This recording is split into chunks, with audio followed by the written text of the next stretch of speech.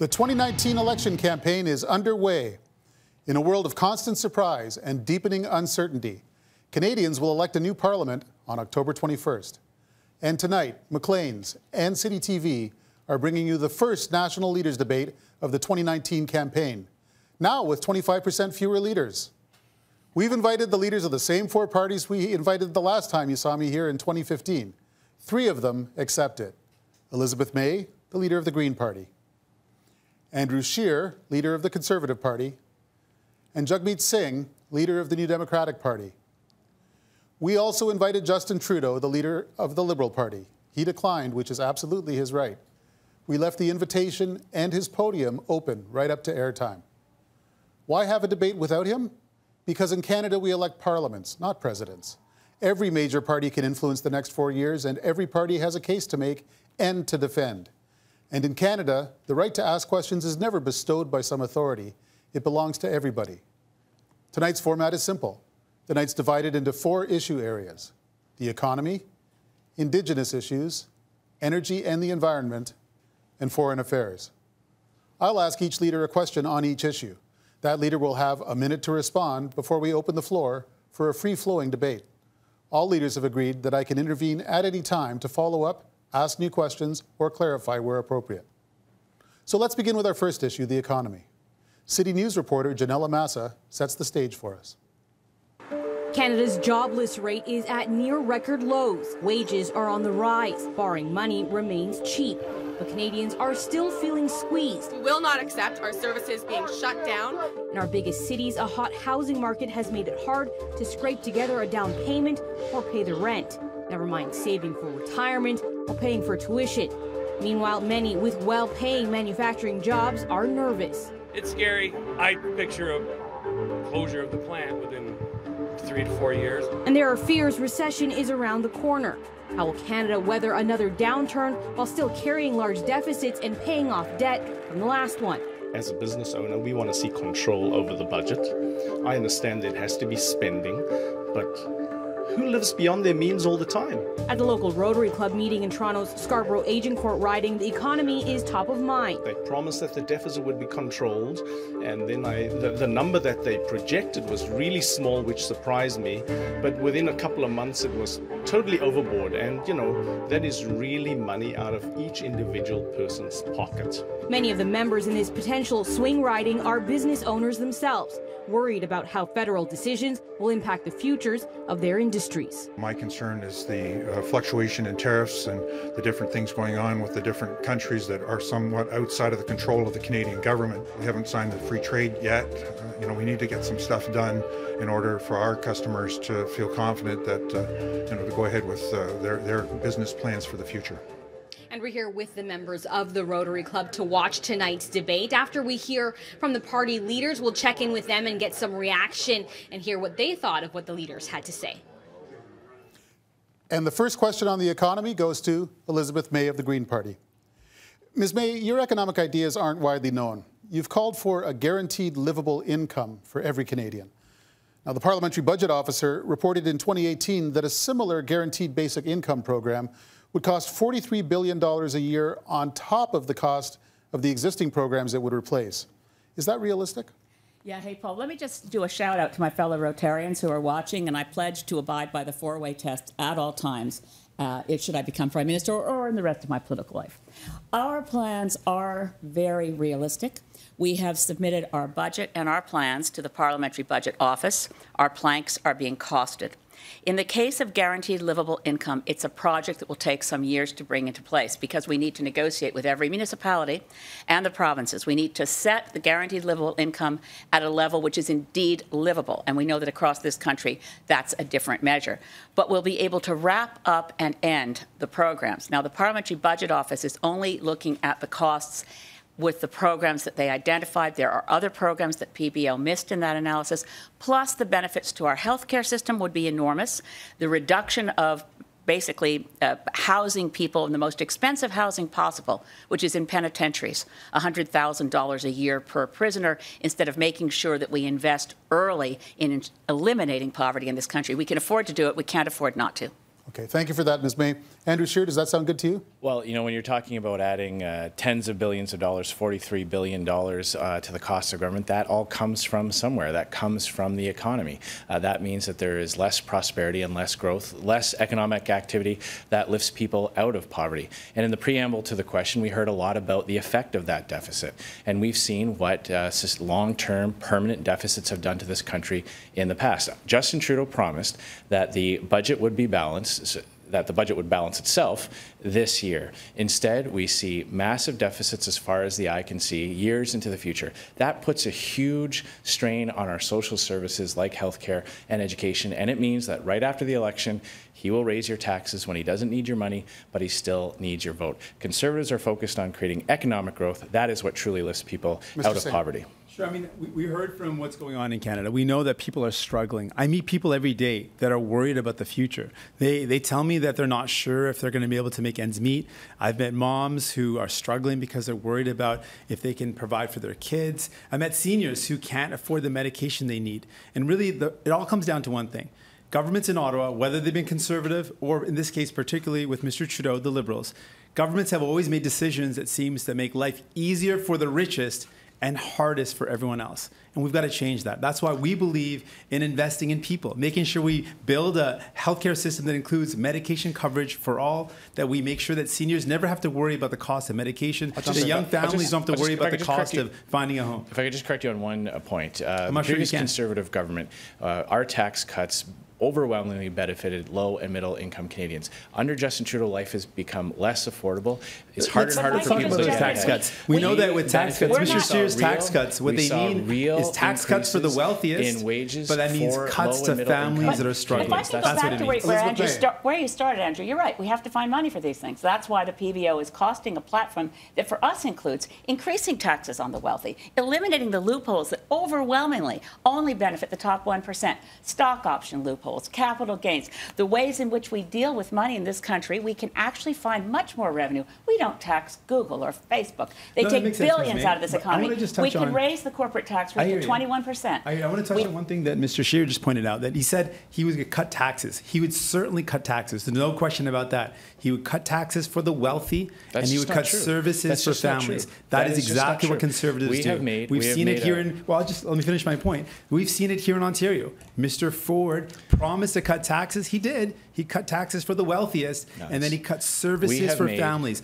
Autism funding, education funding, all the things that families rely on. With all due respect, I have made a firm commitment that under a Conservative government, I will ensure that funding for healthcare and social services continues to increase. But those services are threatened. If you want to talk about Ontario, we can see that Justin Trudeau is trying to do to Canada what Kathleen Wynne and the Liberals did to Ontario when they ran massive deficits that put strains on our public services and led to higher taxes.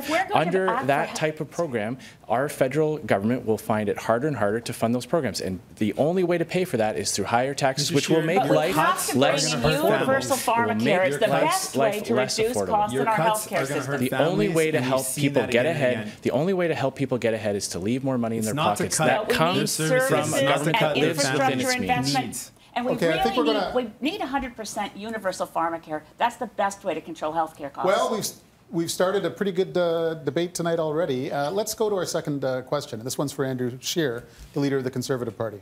And all the issues that you have raised in the last few minutes are going to come up later in the debate. Mr. Scheer, new Conservative governments in two large provinces this year, Alberta and Ontario, have discovered worse than expected deficits requiring bigger than expected spending cuts. If your new Conservative government were to discover the same situation at the federal level, would you cut spending or push back your target for a balanced budget? And if you'd cut, what would you cut? Well, I'm confident that we will not have to encounter those scenarios because we are going to have a fully costed platform that will show Canadians how we will get back to balanced budgets over a responsible period of time, 5 years, which will allow us to maintain increases in important services like healthcare and education. We will run a government that lives within its means so that we stop borrowing money, We see more and more of Canadian taxpayers' dollars going just to pay the interest rate on that debt.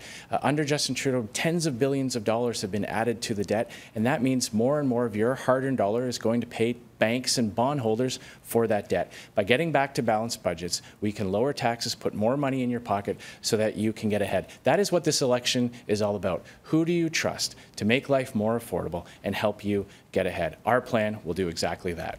With all due respect, I didn't hear an answer from Andrew. Mr. Singh goes first, and then we'll open it up. Sure. Thank you very much, Paul. Let's be really clear. When Conservatives talk about cuts to taxes, they're going to cut services. That's exactly what they do. Here in Ontario, people have felt it. They felt the cuts. Those who are most vulnerable are seeing their services cut. Kids who are living with autism, their services have been cut. What we believe is that Mr. Trudeau, same thing. He believes that the priority should be making life easier for the wealthiest. I believe it has to be different, and we can do it differently. We need to invest in families. Our plan is by 2020 to expand our healthcare system to include medication coverage for all. I met a 10-year-old kid, and he told me that he lived with chronic illness, and he wasn't worried about his chronic illness. He was worried about how much his medication cost his mom and dad. A 10-year-old kid felt like a burden. I want that 10-year-old kid to know that with our plan, he will not feel like a burden. The fact of the matter is Conservatives in the past have got Canada back to balanced budgets while maintaining historic increases in investments for healthcare and education. That is our track record, and that is our commitment going into the future. Ms. May actually has a point. The question was, in the event of a surprise, which priority goes first? Do you push back a balanced budget, or do you cut deeper than you would have We have made a commitment to get back to balanced budgets over 5 years. We are going to control the rate of growth of government spending. That is how we are going to get back to balanced budgets. We have seen record levels of spending. We're going to maintain those levels. We're also going to eliminate wasteful Liberal spending, like the $250 million that Justin Trudeau sent the Asian Infrastructure Bank to build roads and bridges in other countries. We're going to repatriate that money, and that's how we're going to get back to balanced budgets. We're going to do it at the same time as increasing healthcare and education transfers. I have been very clear on that. That is a firm commitment, so that we can lower taxes and put more money in the pockets of Canadians. Okay, by coincidence, Mr. Scheer and the Green Party have the same target for balanced budgets.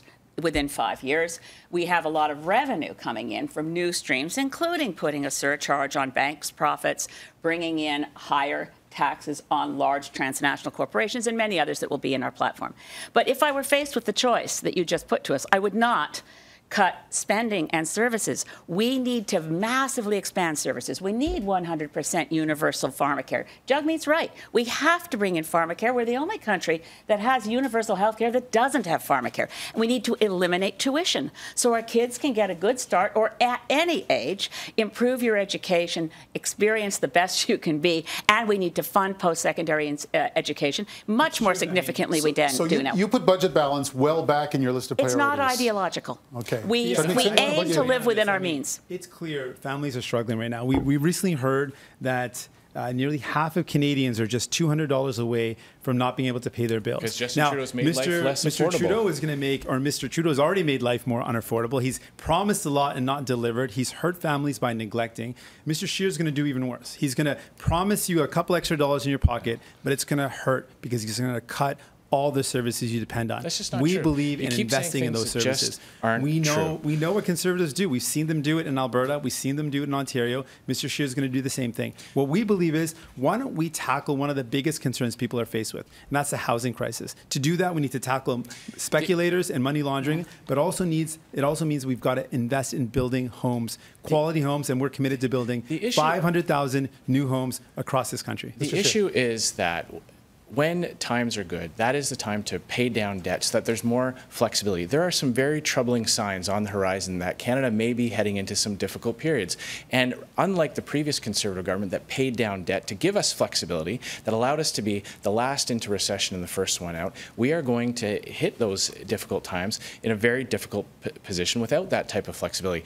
That increased debt costs taxpayers. It means more of your hard-earned dollars is going to pay banks and bondholders. We want to get back to to balanced budgets so that we can put that money back into services and find new ways to lower your taxes. It's funny that you mentioned that, Mr. Scheer, because your government in the past has consistently benefited the wealthiest. It has not worked for people. Mr. Trudeau has done the same thing. Mr. Trudeau continues the most to from our make tax cuts. decisions That is a fact that comes from the parliamentary budget office. I didn't officer. cut you off while you were talking.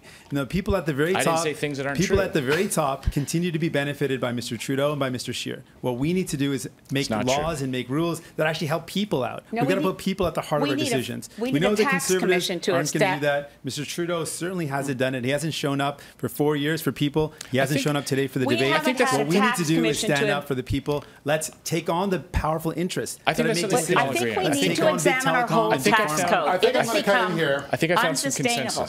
Our tax code is so confused. I want to hear that. Andrew Scheer, what's the consensus? I think I found some consensus. I think we can all agree that Justin Trudeau is afraid of his record, and that's why he's not here tonight. He has made life more expensive and mismanaged the economy. We can agree on I'm that. glad we agree on the hard points. We can now sing Kumbaya and keep going. The next question is for Jagmeet Singh. Mr. Singh, you're promising a huge expansion of healthcare in Canada, a so-called head-to-toe approach that would include dental care, pharmacare, eye care, home care, long-term care, all written into the Canada Health Act. How long will that take, and how will the limited tax increases in the NDP platform cover the cost of all that? It's about choices, Paul. We'd make different choices. We look at some of the decisions that Mr. Trudeau has made over the past year. He gave $14 billion away to the wealthiest corporations so they could buy corporate jets and limousines. He bought a pipeline for $4.5 billion. That's almost $20 billion that he committed to the wealthiest and the most powerful. We'd make different choices. I think about a young woman that I met in London. Her name is Jessica. She's a single mom. She's pregnant, and she's got medication that she cannot afford. And I think about what she's going through, and I say, you know, she shouldn't have to worry about the cost of medication on top of the other fears she has. So what we want to do is bring in universal medication coverage for all in 1 year. By 2020, we're going to sit down with all the premiers across this country and say to them, when it comes down to your health care, with the same amount that you're spending right now, we will back that up with $10 billion to fund every single person in your province. We know that unlike Mr. Scheer, who says 95% of Canadians are covered, they're not. We're going to cover you because we're in it for you. Elizabeth May, I saw you nodding. Well, I agree with Jagmeet about universal pharmacare. It's essential. We can't afford not to do it. But I am troubled by the numbers because we try in the Greens support working towards coverage of dental. But when we went to PBO 4 years ago to check out the costs, it came to $30 billion, and we realized we couldn't afford it. So our platform, which is fully costed and will be released soon, looks at providing dental right now for low-income Canadians. Because I don't see how, Jagmeet, I don't see how you found the money, how your budget, as Paul said, it doesn't reflect the kind of costs for universal free dental. Universal health care through pharmacare is essential. It'll help us bring down costs. It'll save us billions of dollars a year. But we can only afford low-income dental. Let me respond to that then. So, I mean, we know that dental care is something essential. I mean, dental care, dental health is not something we can separate from our overall health. And we believe we can't afford not to invest in dental care right now. There's far too many Canadians that can't afford their dental care, and they end up in hospitals and they don't get their initial problem treated because there is no dental coverage. We believe we can do it. I've met so many families that are struggling with the cost of dental care, and it's a commitment of ours. We'll start with pharmacare for all, and then through revenues, including closing offshore tax havens and other loopholes, making sure we ensure that those at the very top pay their fair share. I want to hear you briefly on all these programs. You know, you cannot increase healthcare services when you're paying more and more money to pay the service charges on the debt. And that is what all these plans will lead to. Higher and higher taxes, which take money out of the economy, which means that there's less economic growth, which means there's fewer opportunities for people trying to lift themselves out of poverty. Every dollar that goes to a bondholder or a banker for the debt that they hold is another dollar that you can't put in to expand those services. That's why it's important to have a responsible plan to get back to balanced budgets. That's how we're going to lower taxes to leave more money in your pocket. And it is true that up to 95% of Canadians are eligible for pharmacare. I'm going to give you some advice here. Pro tip: don't double down on that. It didn't look good for you last time. Prescription drug coverage, and that is why a government should be focused on those people who fall through the cracks. Well, that's why we need to provide to fill in the gaps. Maybe in your world, most Canadians are covered, but in the real world out there, Canadians are not covered. I'm going to call an audible here, folks. We've certainly seen some stark differences among you on these issues. I've got a question that doesn't fit into our issue areas, but that is one of the questions of the week. week, which is Bill 21 in Quebec, which will forbid public servants, which today forbids public servants from wearing religious signs, including teachers. And the Premier of Quebec, François Legault, said this. He's calling on all of you to stay out of that debate and not to challenge it in law. He wants you all to make an undertaking, not just for now, but forever, to never challenge that legislation. Quebecers, he says, have decided. He's going to get what he wants, isn't he? Ms. Mayfirst. I find it very distressing. Bill 21 is clearly an infringement on individual human rights. We also have a situation where our federation, as someone who believes I am competent and fully able to be Prime Minister, I take it very seriously. When I look back at our history of divisions within this country, separatism within Quebec, I don't want to fuel. I want to work to find a way that ensures the rights of every Quebecer wearing a hijab or a turban or a yarmulke, that they're actually protected. And it may be that we can find a solution where we leave Quebec alone, but we find jobs for anyone that Quebec has taken off of their payroll for working in a government job. And how you qualify kindergarten teachers as a government job, never mind. So you give jobs to people who have to leave? Yes. Andrew Scheer. I've made my views on this position very clear. The Conservative Party will always stand up for individual liberties. We are the party of the Bill of Rights. We are the party that supports individual expression. This is not something that we would ever think of imposing at the federal level. And right now, people in Quebec who are opposed to this legislation or affected by this legislation are pursuing it in the courts, as is their right. And ultimately, the courts will make a decision on that. A Conservative government won't join them in the court? We're not going to intervene in the case. The people who are against this bill are doing that. They are using the courts as is their right, and the courts will ultimately decide on that. Jagmeet Singh. You know, I think about what this bill says to a lot of kids out there that are made to feel like they don't belong because of the way they look. I remember when I was made to feel like I couldn't do things because of the way I looked. This is a law that effectively says that not just do we discriminate people maybe in society, but now it's legislated. It's legislated discrimination, and it's sad, and it's hurtful. And I think about all the people that wanted to pursue becoming an educator or maybe wanted to become a lawyer or a judge, and how it's telling them that they are less worthy and they don't belong. What I do, I recognize that this is within the jurisdiction of Quebec. We've got to wrap it up. There's an important challenge going on right now, and that's an important challenge, and I support that right to challenge this law in court. I'm hoping that I can send a message to people in Quebec that you can believe in who you are, you can celebrate your identity, and contribute to society, and I'm hoping that I can send that message. Okay, so everyone going to court against that law in Quebec, these leaders wish you luck. And that concludes our discussion of economic issues and a couple of others. To get reaction and let you know how you can get involved, we'll be taking a few mid-debate breaks with our City News colleagues. Here's Melanie Ng in Toronto.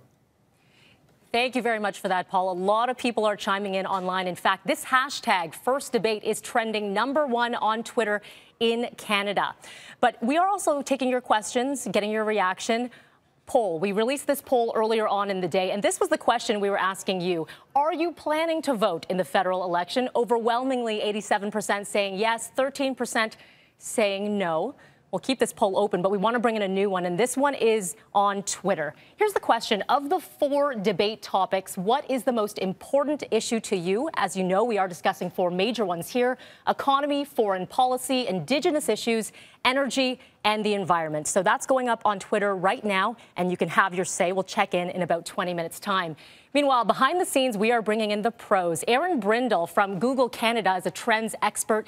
He'll be following the analytics throughout this debate. And Dilshad Berman is part of our digital team here with Citytv, City News Toronto. She has also been shooting some behind-the-scenes footage on Instagram, where the leaders were arriving to our building here in Toronto, as well as some of the supporters who are standing by there. So don't forget to vote. We'll check back in with you on these polls. Meantime, we're going to check in with our Janella Massa, who is standing by in the eastern part of Toronto at the Rotary Club. Janella. That's right, Mel, and we heard from some of the folks here at the Rotary Club just at the very beginning of the debate and heard some of their concerns. I want to bring back Gil, who spoke with us earlier. What did you hear that jumped out at you? We were talking about the deficit and some different approaches to that. Well, right off the bat, I think Mr. Trudeau is conspicuous by his absence, so I don't think he did himself any favors there.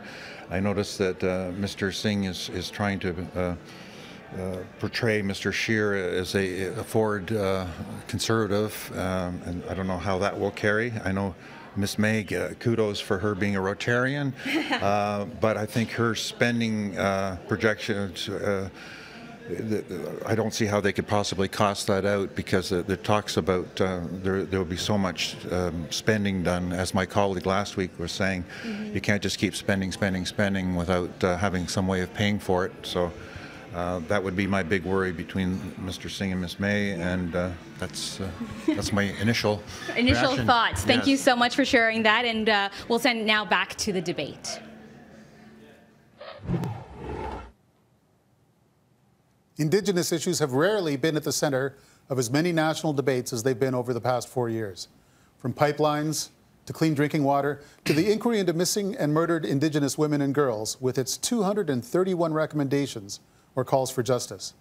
That's why we've decided our second topic tonight will be Indigenous issues. And I'll warn the leaders right now, I'm going to be a little bit more interventionist in making sure you don't talk all over your one another. It's good to be excited, but we have to be comprehensible too. Andrew Scheer from the Conservative Party, you get the first question. Mr. Scheer, last week the Canadian Human Rights Tribunal handed down a decision that could force the federal government to pay $2 billion in compensation to First Nations children harmed by the on-reserve child welfare system. Would you appeal that decision or accept it? Well, I would certainly acknowledge that the federal government has a unique responsibility as it relates to First Nations and especially Indigenous children, both on and off reserve. It's very important that that the programs that are offered to young Indigenous people give them the exact same opportunities that every single other Canadian has. It's very important that federal government works in partnership with First Nations communities. I've got a great relationship with Grand Chief Perry Bellegarde. He actually comes from my home riding of Regina Capel. That's why our Conservative government will be focused on practical things that can alleviate the types of challenges that are facing Indigenous Canadians. That includes ensuring that we end long-term boil water advisories, that there are partnerships in place so that people on reserve and off reserve can have access to the same types of jobs that other Canadians do. That means saying yes to important natural resource projects that give people an opportunity. We will, of course, abide by court decisions and see the types of impacts that has on our abilities to provide those programs, but of course we're going to be there as a willing partner. Ms. May. Yeah, I'm pleased to hear you say, if I did understand your answer, that you will fully enforce the new ruling from the Human Rights Tribunal, because we have seen millions of dollars in wasted legal efforts to quash the efforts of Cindy Blackstock and the Child and Family Services and Caring Society.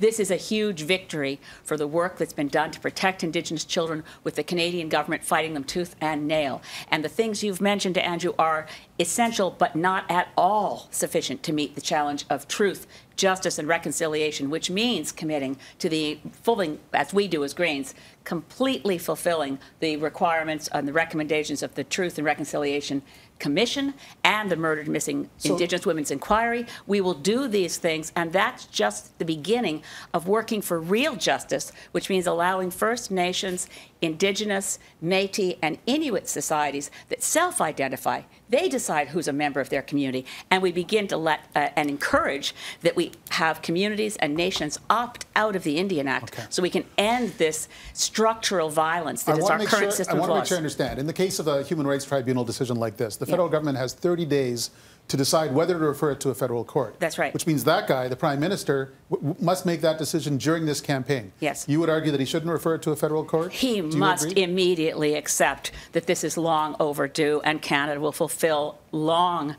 in a period of injustice towards Indigenous children. We have more Indigenous children in care now than at the height of the residential schools. This is a crisis. Mr. Scheer, how would you respond?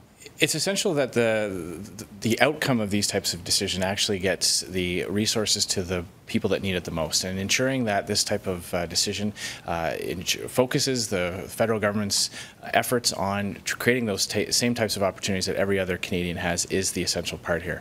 I didn't hear if you would accept the ruling or not. This is Indigenous kids that are not getting equal funding. The Human Rights Tribunal of Canada has ruled, and Mr. Trudeau certainly hasn't listened to rulings in the past. He's appealed 4 or 5 times previous rulings. Now, Mr. Scheer, it's not surprising, but it is appalling that he hasn't said that he would accept the ruling. Let me be very clear. Yes, a new Democratic government would accept the ruling. At a minimum, we shouldn't be taking Indigenous kids to court. They deserve respect and dignity. That's what reconciliation is all about. at a basic level, we ensure that there's equal funding. We also ensure that there's clean drinking water, there's access to quality homes. Then we make sure that Indigenous people are treated as equal partners in decisions. I mean, I'm appalled that Mr. Scheer couldn't just say, yes, we wouldn't appeal the decision.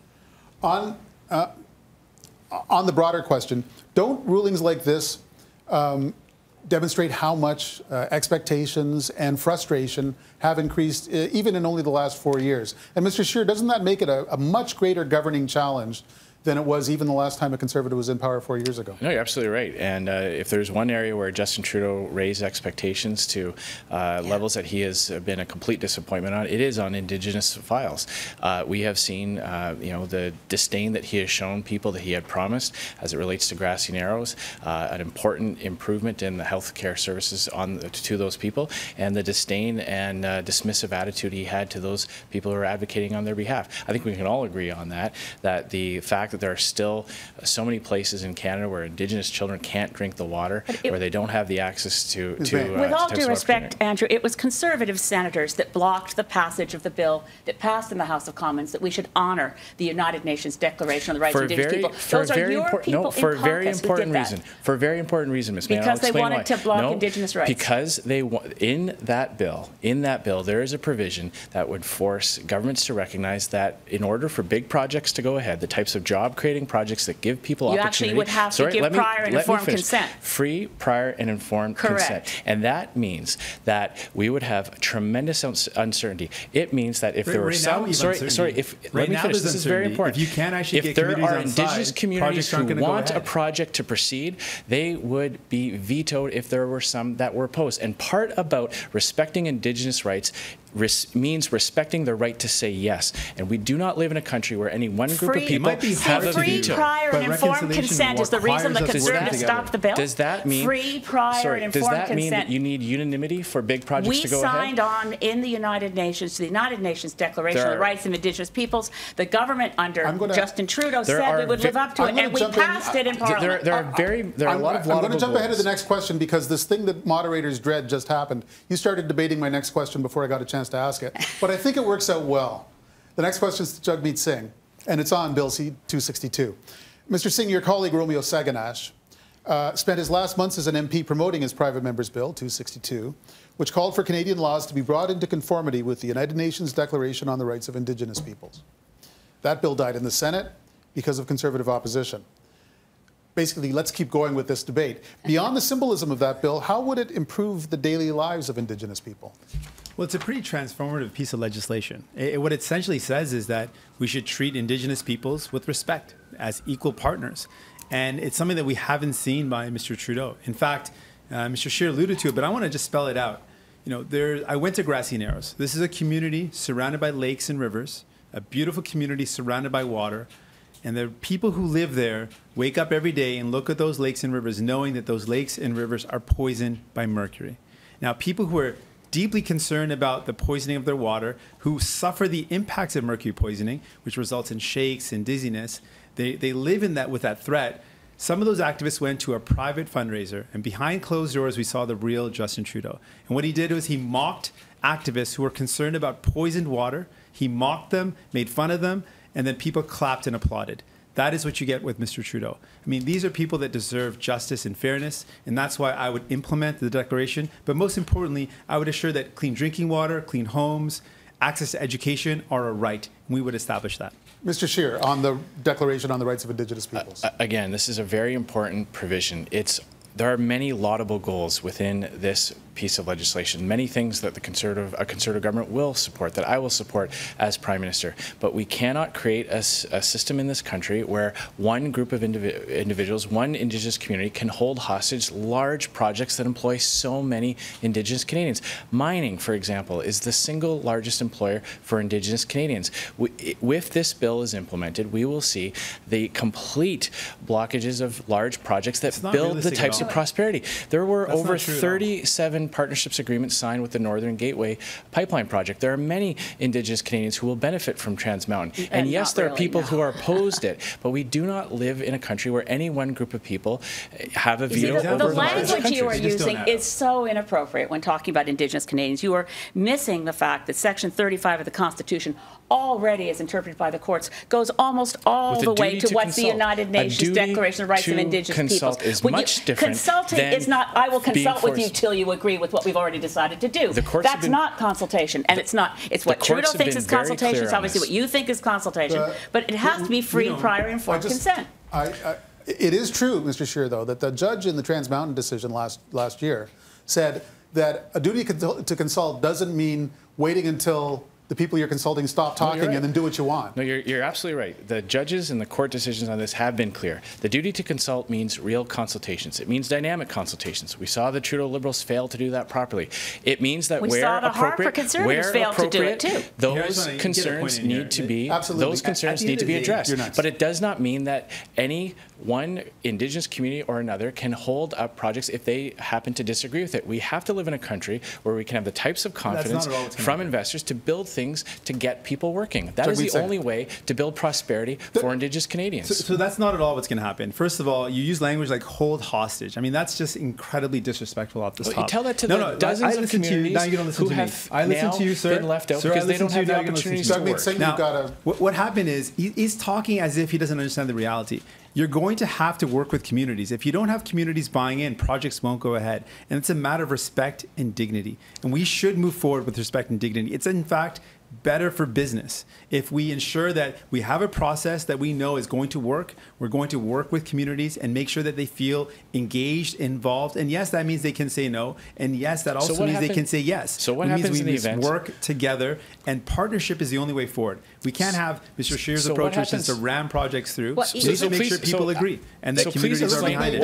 What happens if one Indigenous community says no? We're talking nations, not communities, not groups. The language you are using, Andrew, shows no Indigenous community says no. Okay, we have to work towards reconciliation. Does the Conservative leader not have a point? Is there not division among Native nations over some of these projects? First, to say that when Andrew tries to deflect the reasons that they stopped the acceptance of the United Nations Declaration of Rights of Indigenous People and ignoring the Section 35 requirements that are already there, he threw it that, well, Trudeau did it wrong on Trans Mountain. Okay, Harper did it wrong on Enbridge. Same thing. We have governments that think that consultation is to keep talking at Indigenous nations and groups until they agree. Now, in the context of territorial recognition, you can't treat Indigenous Canadians as though they were an interest group or a lobby. The rights that they have in the Constitution, and which we as federal leaders have a fiduciary responsibility to protect, even under Section 35, much less under UNDRIP, require a rootedness in territory.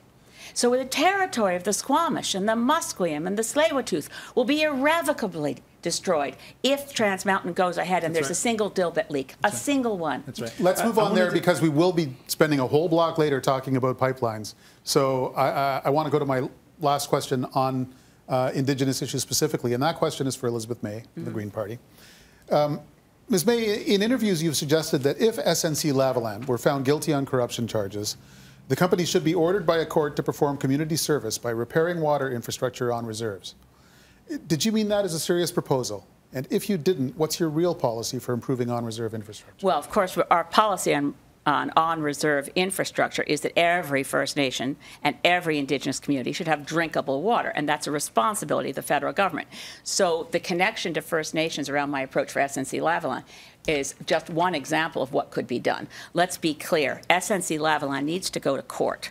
The DPA agreement is still hanging out there, and after the election, whether it's a Conservative or a Liberal sitting in the PMO, they are all riddled with influence from SNC-Lavalin. They have SNC-Lavalin had its tentacles right in to the civil service at the most senior level at a way that requires an inquiry. But what do you do to protect the workers? Okay, that's Justin Trudeau's excuse. Got to protect the workers. Well, the workers have it. The corporation has billions of dollars of existing contracts. There is no evidence that jobs are at stake. But if you wanted to come up with something creative, which could not be Green Party policy, it would have to be up to a judge to say, I'd like to order this company to do community service, do the work that needs to be done Maybe in transportation infrastructure in a downtown.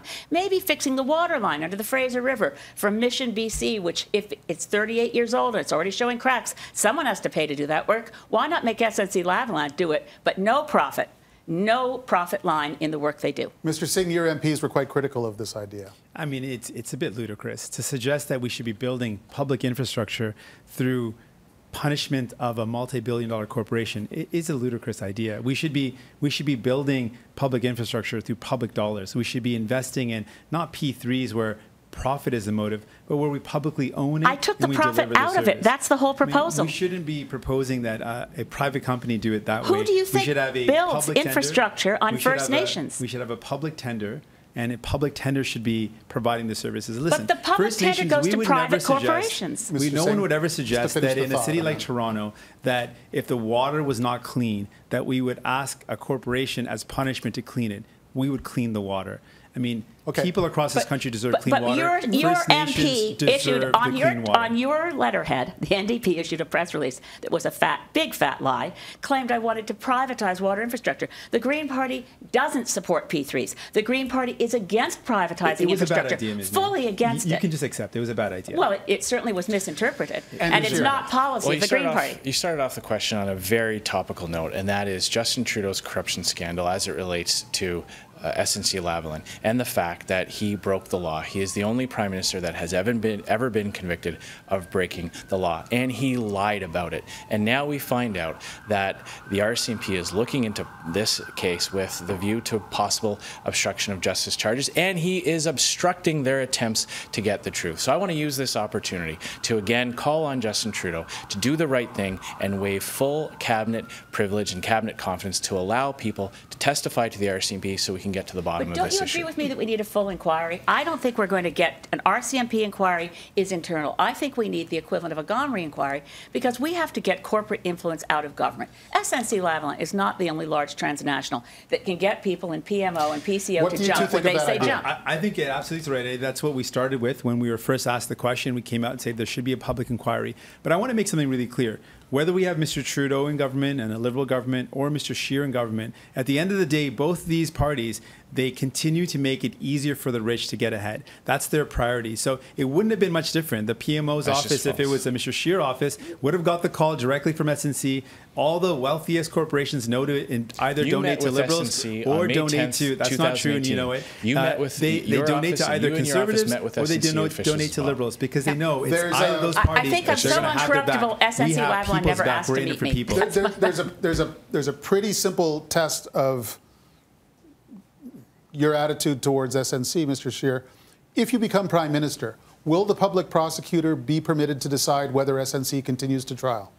Absolutely. The core of this issue is whether or not we want to live in a country where powerful politicians get to pick up the phone and tell prosecutors how to do their job. Okay, the whole root of this is that Justin Trudeau didn't like the answer that his Attorney General gave him, so he fired her. That is a huge attack on the independence of our justice system. And I can hear so many people saying right now, this was supposed to be about Indigenous issues. So I do want to ask Mr. Singh, Mr. Scheer, Ms. May, if there's time, because you've already been addressing the question, how do you fix dirty water on Indigenous communities? It's an intractable problem, it seems. It's a huge problem. Paul, I don't see how in a country as wealthy as ours, in the year 2019, with the technology that we have, that there is any excuse for clean drinking water not being available to everybody. I reject any excuse. I reject any sort of plausible denial that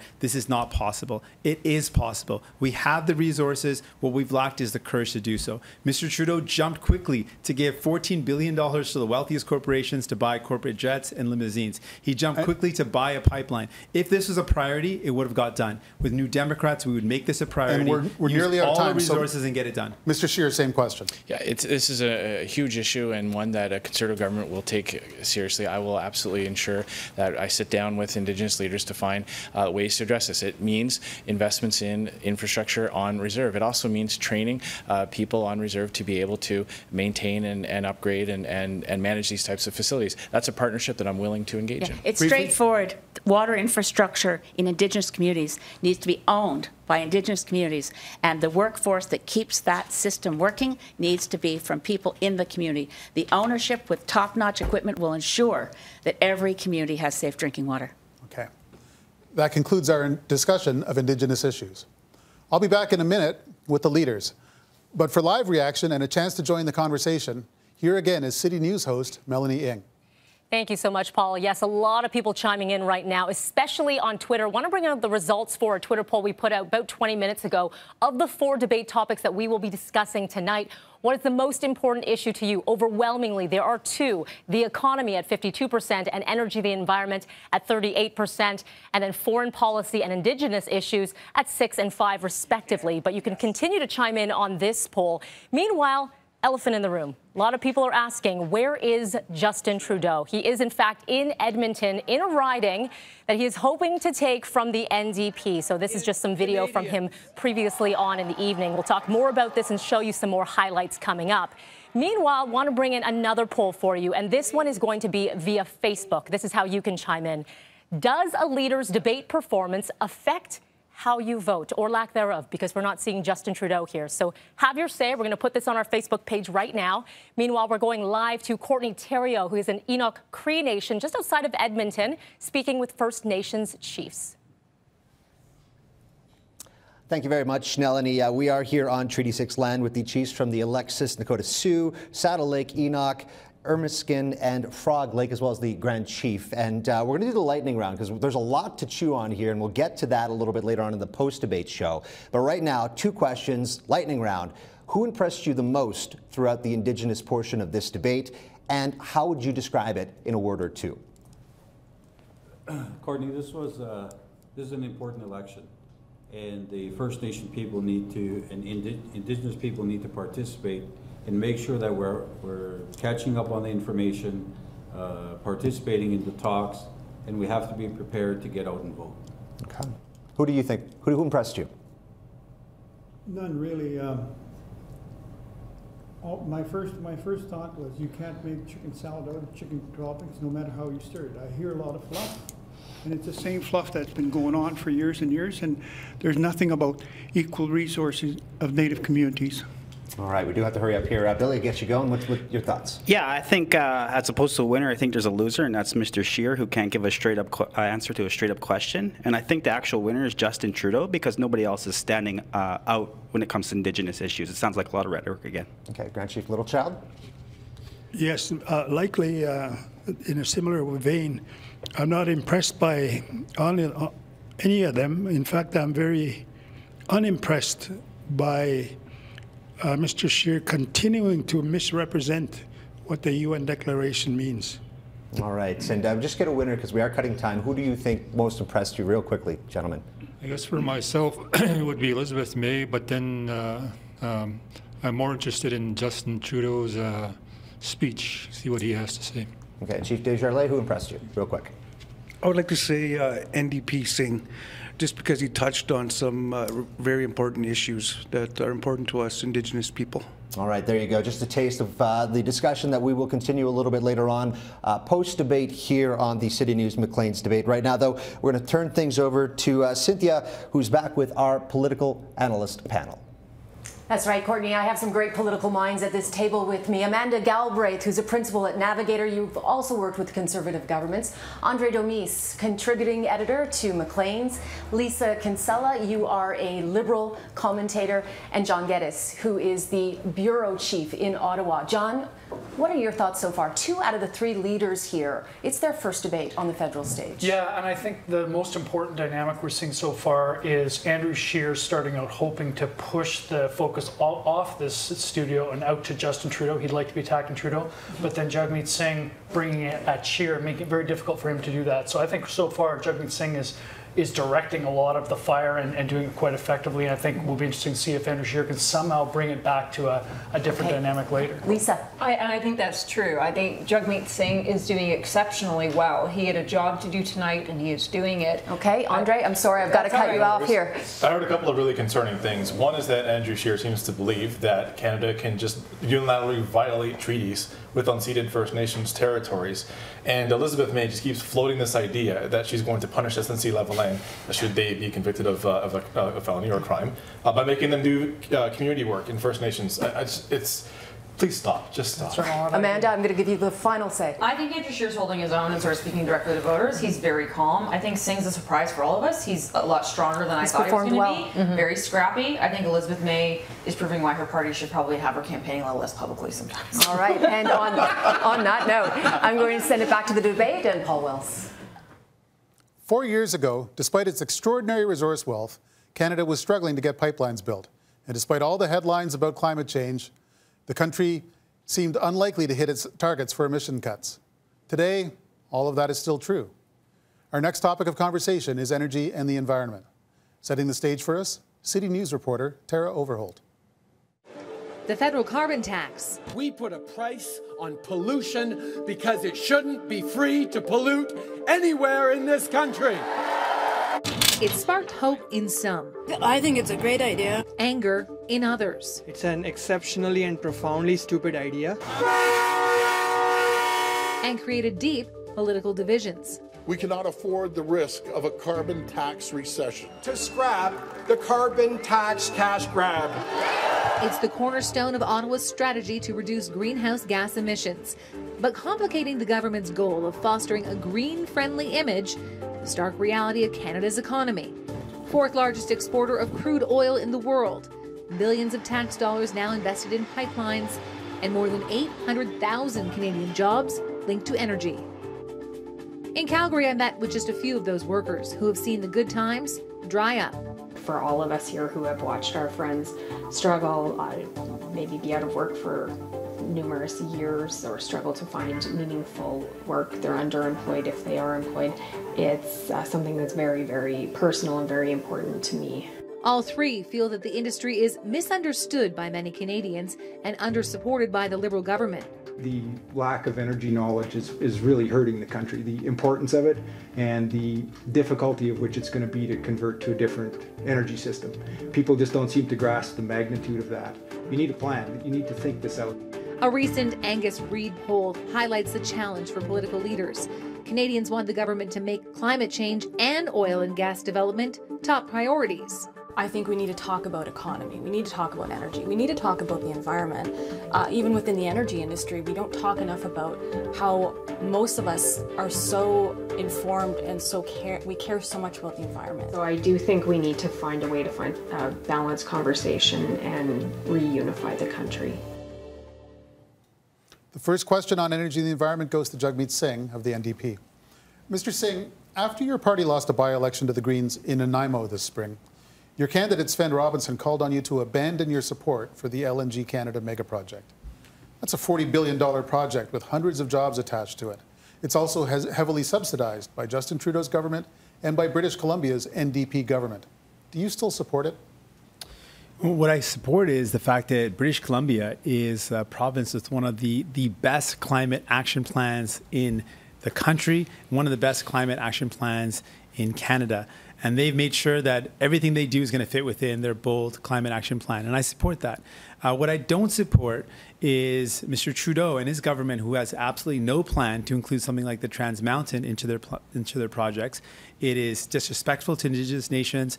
They haven't considered the potential risk to the beautiful coastline in BC. One spill of a diluted oil bitumen could result in massive devastation. And I think about what's at stake. We know that we've got to move to an economy that is zero emission. That is the future. We know we've got to go there. I remember a mom that I met who told me she was worried about the future, and I asked her why. She said, I'm worried about climate crisis. And she had a baby in her arms. She said, I'm worried about the future because I'm worried if my daughter will be able to breathe the air on some days in British Columbia because of the massive forest fires. We have a real crisis, and we have to have the courage to act. I want to make sure I understand. If you form government, if you have the deciding vote in a minority government, that LNG Canada project goes ahead because the NDP government of BC wants it. What I can tell you is that we would immediately end all fossil fuel subsidies. We believe that those fossil fuel subsidies need to be ended, and we need to be investing into clean energy. That would be our commitment. Andrew Scheer, you get the first response. Well, it's always been the case that the NDP don't support developing our natural resources. What we now know is that neither do the Trudeau Liberals.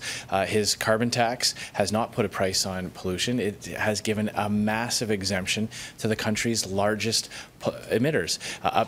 Large emitters can receive an exemption of up to 90% of the carbon tax, but hardworking individuals pay the full cost, as do small and medium-sized businesses. And as it relates to the LNG plant, the only reason why it was allowed to proceed was because it was given an exemption from the carbon tax. So the only way you can get big projects built in this country under the Liberals is when the Liberals don't apply their own policies. Of course, Conservatives, I support LNG projects that get our natural resources to foreign markets that also displace dirtier foreign sources of energy. We can do more to lower global emissions by exporting more of what Canada does so well. Ms. May.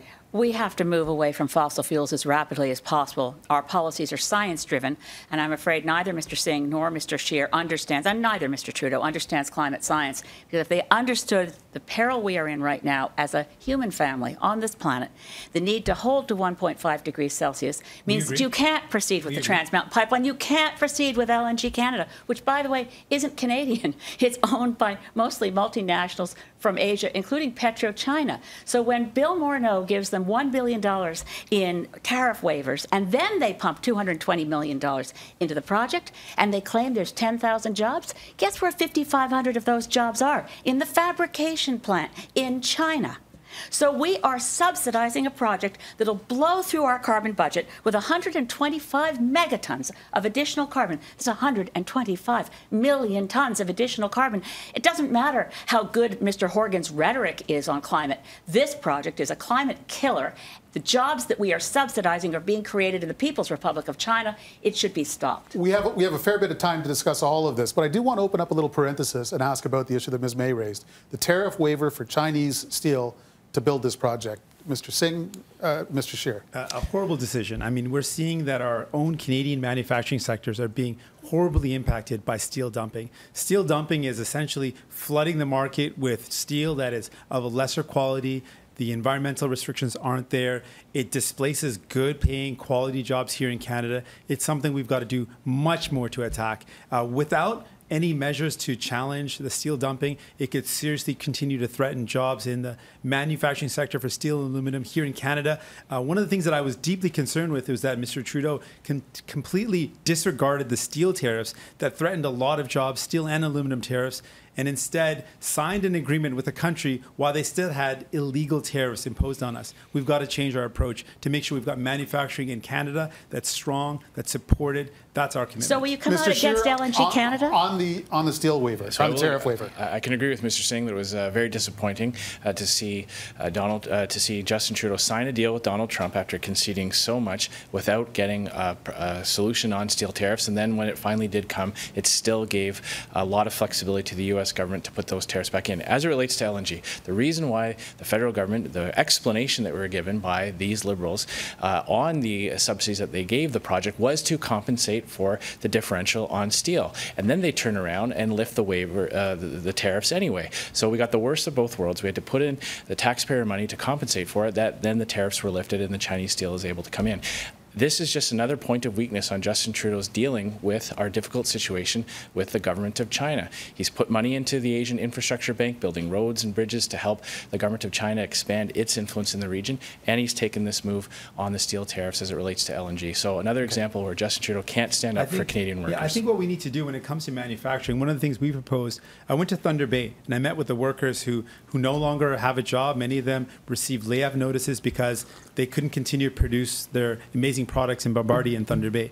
Now, at the same time, Canada spent $1 billion on a contract to buy, in our publicly owned train sector, to buy trains from a German company. And I've said that that's completely irresponsible. To use public dollars to fund other countries and their manufacturing sectors is irresponsible. What I would do to those men and women that are working in Thunder Bay, to the people that work here in Canada, is say this: if we're ever spending any public dollars, we should spend that money on procurement process that requires made in Canada content. That means ensuring that we support manufacturing in our country, that workers who work so hard have a future where they know they can rely on investments by Canada to support manufacturing in Canada. I just wish you supported the steel workers at Evraz Steel in Regina that make the steel for pipelines. I just wish you supported the steel workers in Hamilton who also sell products into the energy sector. No, you don't. Those jobs won't exist if we don't have development projects in this country. That's just a simple fact. We just have to respect the reality that we're facing climate crisis, and we've got to make better decisions. When you we can put those great workers, when you leave our natural incredible workers, we can give them opportunities. The moderator will move along.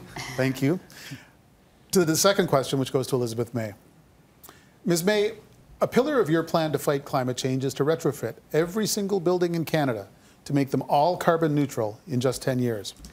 The economist Andrew Leach says that means getting 7 million homes off natural gas or heating oil, and that both electricity and housing stock are matters of provincial jurisdiction. How far do you plan to get with this, working with Jason Kenney and Doug Ford in implementing your audacious plan? Well, let's just make it clear that the adjective could be audacious. It could also be essential. If we are driven by the science, and we really don't have a lot of choice here, you can't negotiate with physics. There's a carbon budget, and our atmosphere is at a point where no other party seems to understand this. With all due respect to the gentleman on stage with me, no other party has put forward a plan that comes remotely near what we're required to do. And the downsides aren't environmental problems. This issue still is misrepresented as though we're worried about the environment. I'm worried about the survival of human civilization through the lifetime of our children, because if we go above 1.5 degrees Celsius global average temperature increase, we're looking at the risk of runaway global warming, of self-accelerating, unstoppable, catastrophic changes, which no civilization can survive. So yes, we can do this. It's all hands on deck. And I believe that even those who are recalcitrant at this point can be persuaded by the science. And if they're not persuaded by the science, we work with the municipal order of government where they totally understand this issue, and the provinces that want to. And by the way, to our friends back at Rotary, we need to call out to Canadian civil society. Who wants to put a solar panel on your own roof? Who wants to plant a garden? Who wants to help us plant trees? Your argument is that no other party and no Canadian government recently has operated with the kind of ambition that the scale of the challenge requires. Correct. Is there a government in the world that is stepping up? Sweden, Costa Rica, Denmark. The UK's done way more than us. Most of the industrialized countries that were within the Kyoto Protocol are already far below 1990 levels. We're still far above them.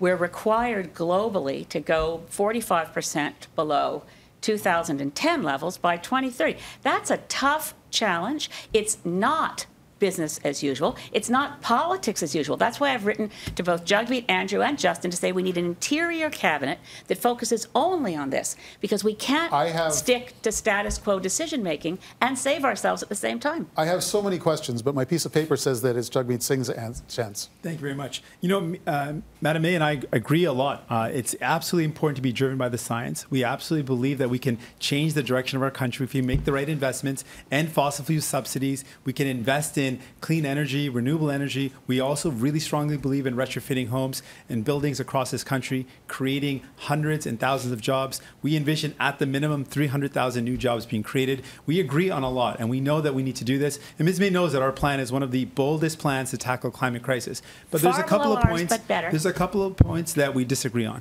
You know, when it comes down to it, the Green Party and New Democrats share a lot in common, except for the following 4 points.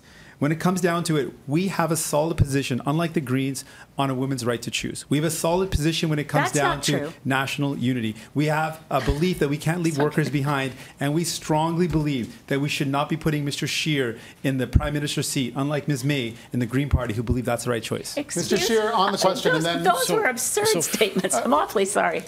Well, I think we're going to parse that a little more closely in a minute. But Mr. Scheer, you go first. First and foremost, I think it's important to understand where we are right now. We have, with Justin Trudeau, a failed approach that has proven not to work. CO2 emissions are going up, and his carbon tax is making everything more expensive. It's making it harder for Canadians to get ahead with this carbon tax. We've seen in British Columbia emissions going up, and nationally we're falling further and further behind.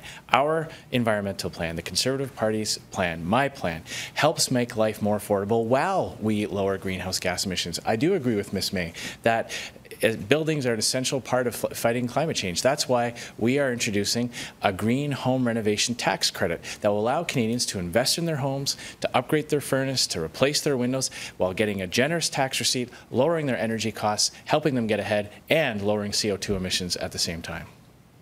Excuse me, I'm not going to. I'm sorry, Jagmeet. I had to listen to your absurdities. You're going to have to stop now. The only difference is that Mr. Scheer doesn't really believe that climate change actually exists. Ms. May does get a chance to respond. I'm afraid I am not going to go down the little rabbit hole that Mr. Singh just created. People can check. None of what he just said was true. But we are talking about a carbon budget. We need to work together in this country to ensure that global average temperature increase does not go above 1.5 degrees Celsius. We signed that commitment. That's the Paris Treaty commitment.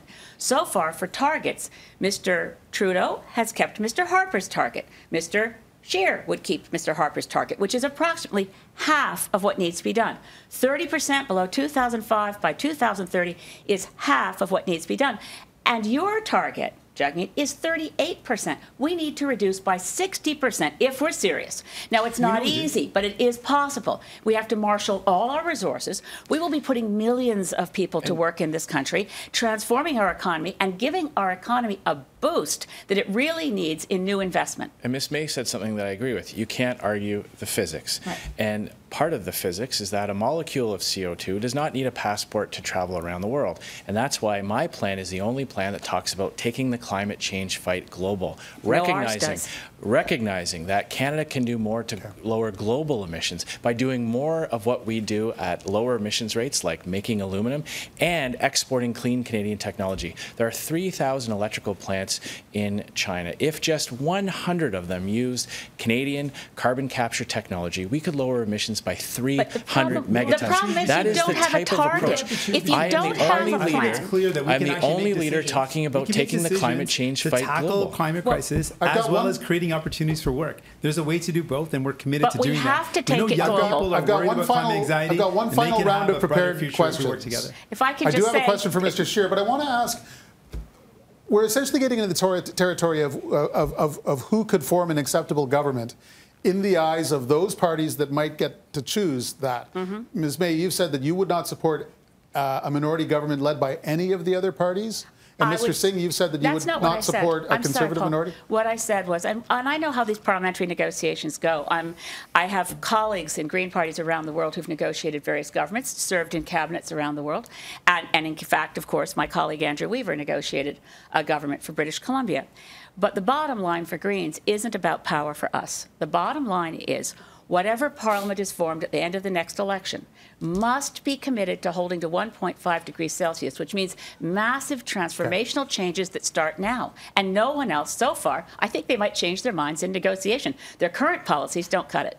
And so if the Conservative Party has the most seats but doesn't commit to 1.5 degrees, what's your response as soon as Parliament convenes? We wouldn't vote for them in a confidence motion, even on the speech from the throne. Okay, and if that means that Justin Trudeau gets a chance to form a minority government with fewer seats than the Conservatives, you're okay with that? Well, the majority of Canadians by far have for decades been asking for climate action, and what has stalled it has been the short-term partisan interest of political leader after political leader. It's time for some courage, it's time for some bravery, it's time for saying this is what we must do for our kids, so we will do it. Mr. Singh, which parties would you and would you not support in a minority situation? Well, I want to make it clear. I believe that climate crisis is something we've got to take seriously. I'm committed to real action. Mr. Trudeau has said a lot of pretty words, but hasn't really delivered any real action, and he's failed on that front. So our position is clear.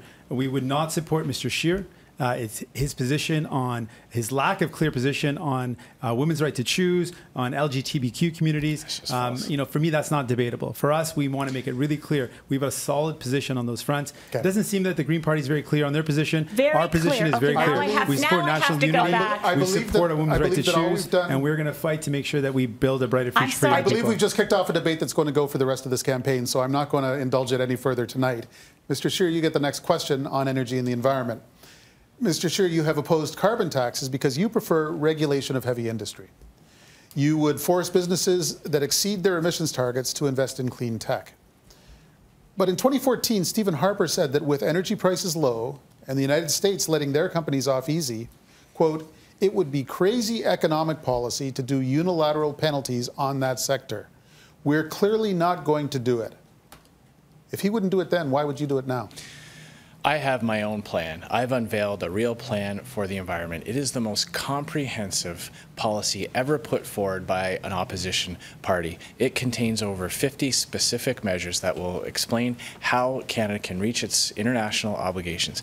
It's built on a number of pillars. Technology over taxes. You are correct to say that we are going to require large emitters to pay into tech development funds. This has been a proven method of actually lowering emissions. There's an example of Gibson Industries in Saskatchewan, which used a similar type of green patent tax credit that I am proposing to lower their emissions. They invested in a new type of technology that allowed them to increase their output while keeping their emissions low. This is what we have seen all across the economy in Canada. When you focus on technology over taxes, you actually get results. The carbon tax is proven to fail. I don't know why anybody would support a policy. It's not a Conservative Party position. It's not my opinion. We are falling as a country further behind our targets under Justin Trudeau's carbon tax. It will only work if he increases it, as he is threatening to do. After this election, if Justin Trudeau is elected, he will make your life less affordable by ramping up that carbon tax. Elizabeth May. We need massive investments in energy infrastructure in this country, and they need to be investments in an east-west and reaching north electricity grid so that Canadians are no longer driving internal combustion vehicles. I looked at your plan, Andrew, and it is long, and it does include some good things. I won't say it doesn't. It's got money for Great Lakes, looking at Lake Simcoe. Lake Winnipeg is right now an ecological crisis. Greening the grid. So we have some Home things there. renovation tax But credit. listen, there's one thing that is absolutely essential in any credible climate plan, and that is hanging on to human civilization by making sure we hold to no more than 1.5 degrees Celsius. And we need to understand the window on that opportunity closes soon. And if it closes and we haven't gotten to the other side of that through global leadership, that's where the global part of what Canada should do is that we are still respected in the world. We punch above our weight. If we get our own house in order and say, look, we were dependent on fossil fuels, but look at us now. We're going off fossil fuels by 2050. We're cutting our emissions by 60% by 2030. Our economy is booming as we move into this enormous range of economic opportunities. But if you don't have the right target, you can't make a plan that makes any sense. No one in this election has accepted the target that science requires. One brief question before we go to Mr. Singh. No, you haven't. Elizabeth May, you said that window closes soon. When is soon? According to the Intergovernmental Panel on Climate Change, whose reputation, by the way, is that when they're wrong, it's because they underestimate the impact and overestimate how much time we have. So I find it very alarming. As the international community heard their report on October 8th, 2018, people said this is the alarm bell that we can't ignore. Everybody else has hit the snooze button. If we don't ensure that global emissions are 45% below their 2010 levels by 2030, the opportunity to hold to 1.5 degrees Celsius global average temperature increase will close, and it doesn't reopen plan is the ever. Only plan that takes the climate change fight global. We all know that it's very serious. We've seen the impacts of climate crisis in the lives of Canadians. We've seen massive forest fires, the worst that we've ever seen. We know that it's impacting people in Eastern Canada with floods on the record that we've never seen, homes being washed away. And when you see and meet with people who've had their homes washed away, it's heartbreaking. So we know we have to act, but we have a lot of opportunity here. Anytime we're faced with challenges, there's a great opportunity. We believe we can put 300,000 people into great, solid, sustainable jobs if we tackle this crisis. We can retrofit homes. We can end fossil fuel subsidies. There's so much that we can do. We can electrify our transportation, invest in public transportation. I know here in the city of Toronto, people need that desperately. We can get people a better way to move around, which emits less emissions. There's so much hope and so much opportunity. We just have to seize the opportunity right now. We know it's going to take a lot of courage. It's going to take bold conviction, but we can do it. There's so much opportunity here. We've got to be committed to it. You sound almost like a Green, but you won't take a target that meets what's... You've got 38% reduction. Keeping it to 1.5 degrees, we know. But then you have to adopt the 60% below. We know it's going to take a significant cut. You're absolutely right. It's going to take a big cut. As with so many other topics tonight, the advantage of having a debate nice and early in the campaign is that I think we've actually set the table for discussions that are going to take place for the entire rest of the campaign. That concludes, you may be relieved to hear, our discussion of environmental issues. I'll be back in a moment, but let's take our final break and check in on reaction to our debate so far. Thank you, Paul. 3 topics in, and you are definitely chiming in. I want to bring in the poll results for the last one here, and that was, does a leader's debate performance affect how you vote? Overwhelmingly, 64% saying yes, 36% saying no. Does this debate perhaps change your mind? I want to bring this in here for you. What question would you have asked the leaders? Because we are running out of time here. If it doesn't make it to broadcast, we, of course, will be doing some one-on-ones and some scrums with the leaders. So maybe we can get your question in there. You can chime in on Facebook as well as on Twitter. Want to see what else you're talking about. I'm going to bring in Dilshad Berman, who's part of our digital team here at City, and Aaron Brindle, who is a trends expert with Google Canada. Start with you, Aaron. Sure. What are most people Googling right now? Sure. So people are Googling the leaders, obviously, and we're seeing a tremendous amount of interest in the Prime Minister, the person who's not in the debate tonight. We saw that peak actually in the first few minutes of the debate, I think, with the empty podium probably generated a lot of interest. The top question people are asking about Trudeau over the course of the past hour, where is Justin Trudeau? Where is? And we know he's in Edmonton. We'll bring you more on that in just a bit. Dilshad, overwhelmingly, a lot of people are saying something that we thought, we have 3 leaders here. They'd have more time to talk. What are they saying about that? Well, most people are wondering why everybody is talking over each other. It seems like they keep interrupting each other. We've got a lot of comments saying, oh, it doesn't look like they respect each other very much. And people are sort of calling into question the leaders' leadership style based on their behavior that they're seeing on air right now. So that's become very interesting. They're kind of judging them as potential leaders of the country. But so is a debate, right? Absolutely. That's how it goes. Okay, so we'll check in again with Dilshad and Aaron in just a little bit. Meantime, we're heading over to Montreal. City News reporter Tina Teneriello, group of students right now talking about the environment, what they think about what the leaders have been saying. Tina. Yes, thank you so much, Melanie. We're at Dawson College, and we are with students who have been taking to the streets to demand that government take action to fight climate change. We're talking tens of thousands of students that have been protesting this. It's been one of the biggest turnouts around the world. In fact, the Swedish teen climate activist Greta Thunberg even got their attention, and she's going to be coming to Montreal for a protest at the end of the month. And we're joined by some of the students who made this happen, who reached out to Greta and asked. So I want to ask you, Marwan, I saw that you were actually laughing sometimes during this debate. So what do you think? Which leaders, are there any leaders who impressed you? Well, honestly, I have seen a lot of chatting, some fighting too. Have I seen the needed courage and leadership to tackle this really important crisis? I'm not sure of it. However, I have seen one candidate who was a bit living in his own reality where there is no hurry, no crisis, and it's the Conservative leader. Is there one issue here that you wish they would have addressed that they did not address? Yeah, party leaders, they don't seem to realize that economic growth is not sustainable in the long term, that we live in a world with finite resources, limited resources, and we cannot grow indefinitely. And what about you? What is the most important issue when it comes to the environment during this election campaign? So it's not about one or many issues, because it's not about getting close to meet the IPCC targets. It's about meeting them or facing what science unanimously describes like an unprecedented global catastrophe. And why do you think that Quebec youth are so mobilized to fight climate change? Because if we look across the country, Quebec is really standing out, Montreal particularly.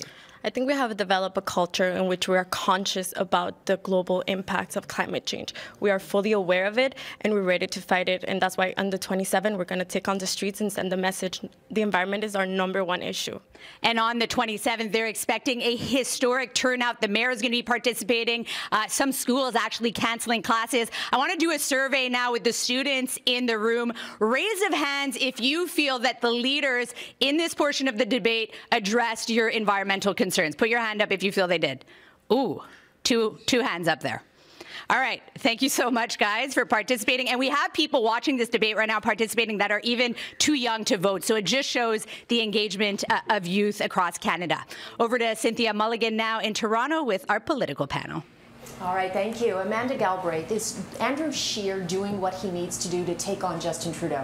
I think he's started, and he's one of the few leaders we've seen kind of go back to attacking Prime Minister Trudeau over and over Consistently. again. Yeah, which I thought we'd see a lot more of. So I think he's doing what he needs to do. It's surprising to me the leaders, the other ones, have not kind of gone at him as much. Andre?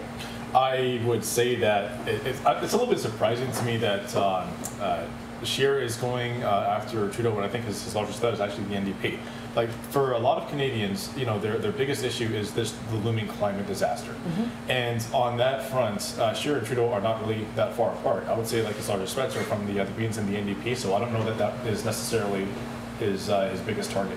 All right, Lisa Kinsella, weigh in here. Well, I think there's been a lost opportunity here. You have Justin Trudeau, who's not at this debate tonight, and I think it took, what, about 40 minutes before anyone really started going after him. So when you have this, effectively, because both Singh and May have essentially said that they're not going to win this election, what Scheer should have been doing is focusing his attacks on Trudeau as opposed to arguing with the other leaders. And John. Quick moment there, though, when Singh, after going very effectively after Andrew Scheer for much of the night, trained his sights on Elizabeth May, which is a reminder that the NDP has to pull back some centre-left votes that have drifted to the Greens recently, and that's another important mini-fight within this bigger battle. All right, thank you. We'll continue watching right now. Back to debate, and Paul Wells. Stephen Harper used to describe the world as a sea of troubles that Canada needed to avoid. But nowadays, the trouble doesn't bother to stop at our shores. With Canadians detained in China, conflict over tariffs and values with President Donald Trump, and trouble in Kashmir, Venezuela, and the European Union. In a moment, we'll debate Canada's place in the world, but first, City News reporter Travis Prasad with the events that have rocked our reputation on the world stage and how they've impacted sentiment on Main Street. In Saudi Arabia, an already strained relationship collapses. This is Rahab Altina, a very brave new Canadian. As Canada calls out the regime's human rights record and the Saudis respond by severing ties.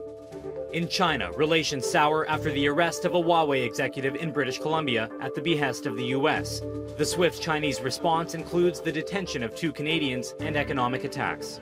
He learned that's going to cost a lot of money for the people of Canada. And with our largest trading partner, name-calling and a roller coaster relationship with the U.S. president. But after tense negotiations, a new NAFTA, signed though still not ratified. Was it a success? Depends on who you ask. These are the Chaberton Estate Vineyards in Langley, British Columbia. Brian Enser's winery makes 54,000 cases each year. 1/3 are sold in BC grocery stores, where BC wineries have exclusive access. I think it has been a bit of a boon because access to grocery store shelves and any shelf space is great. But that will soon change when U.S. wines start pouring in under a new deal that Enser feels the Trudeau Liberals made under pressure from the Trump administration. Losing shelf space to some small and boutique wineries could be crushing or fatal to the business, depending on how they've situated their sales.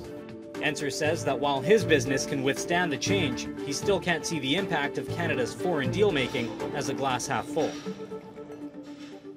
First question on foreign affairs goes to Jagmeet Singh of the NDP. Mr. Singh, while a lot of my questions have been on very specific files, this one's a bit more general. The fastest growing foreign policy challenge facing Canada today has to be China. We want trade and investment ties that are good for the Canadian economy, but we worry about human rights and the rule of law. How would you reconcile or at least balance these conflicting values?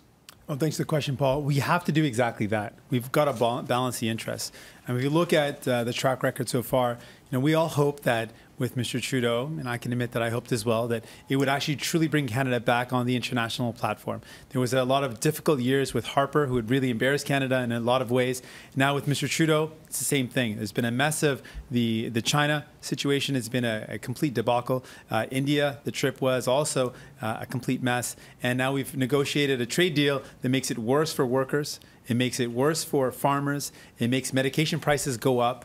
And in general, what we're seeing is, again and again, this emphasis on making life easier for the people at the very top and harder for everyone else. I would approach trade as a free trade is not the way forward. It makes corporations benefit. I'd approach it through fair trade. And with China, it's same idea. We have to make sure that we have a consistent approach that balances our need for economic development, but that does not create an unlevel playing field for our workers who cannot compete unless there's equal environmental rules and workers' rights. Elizabeth May?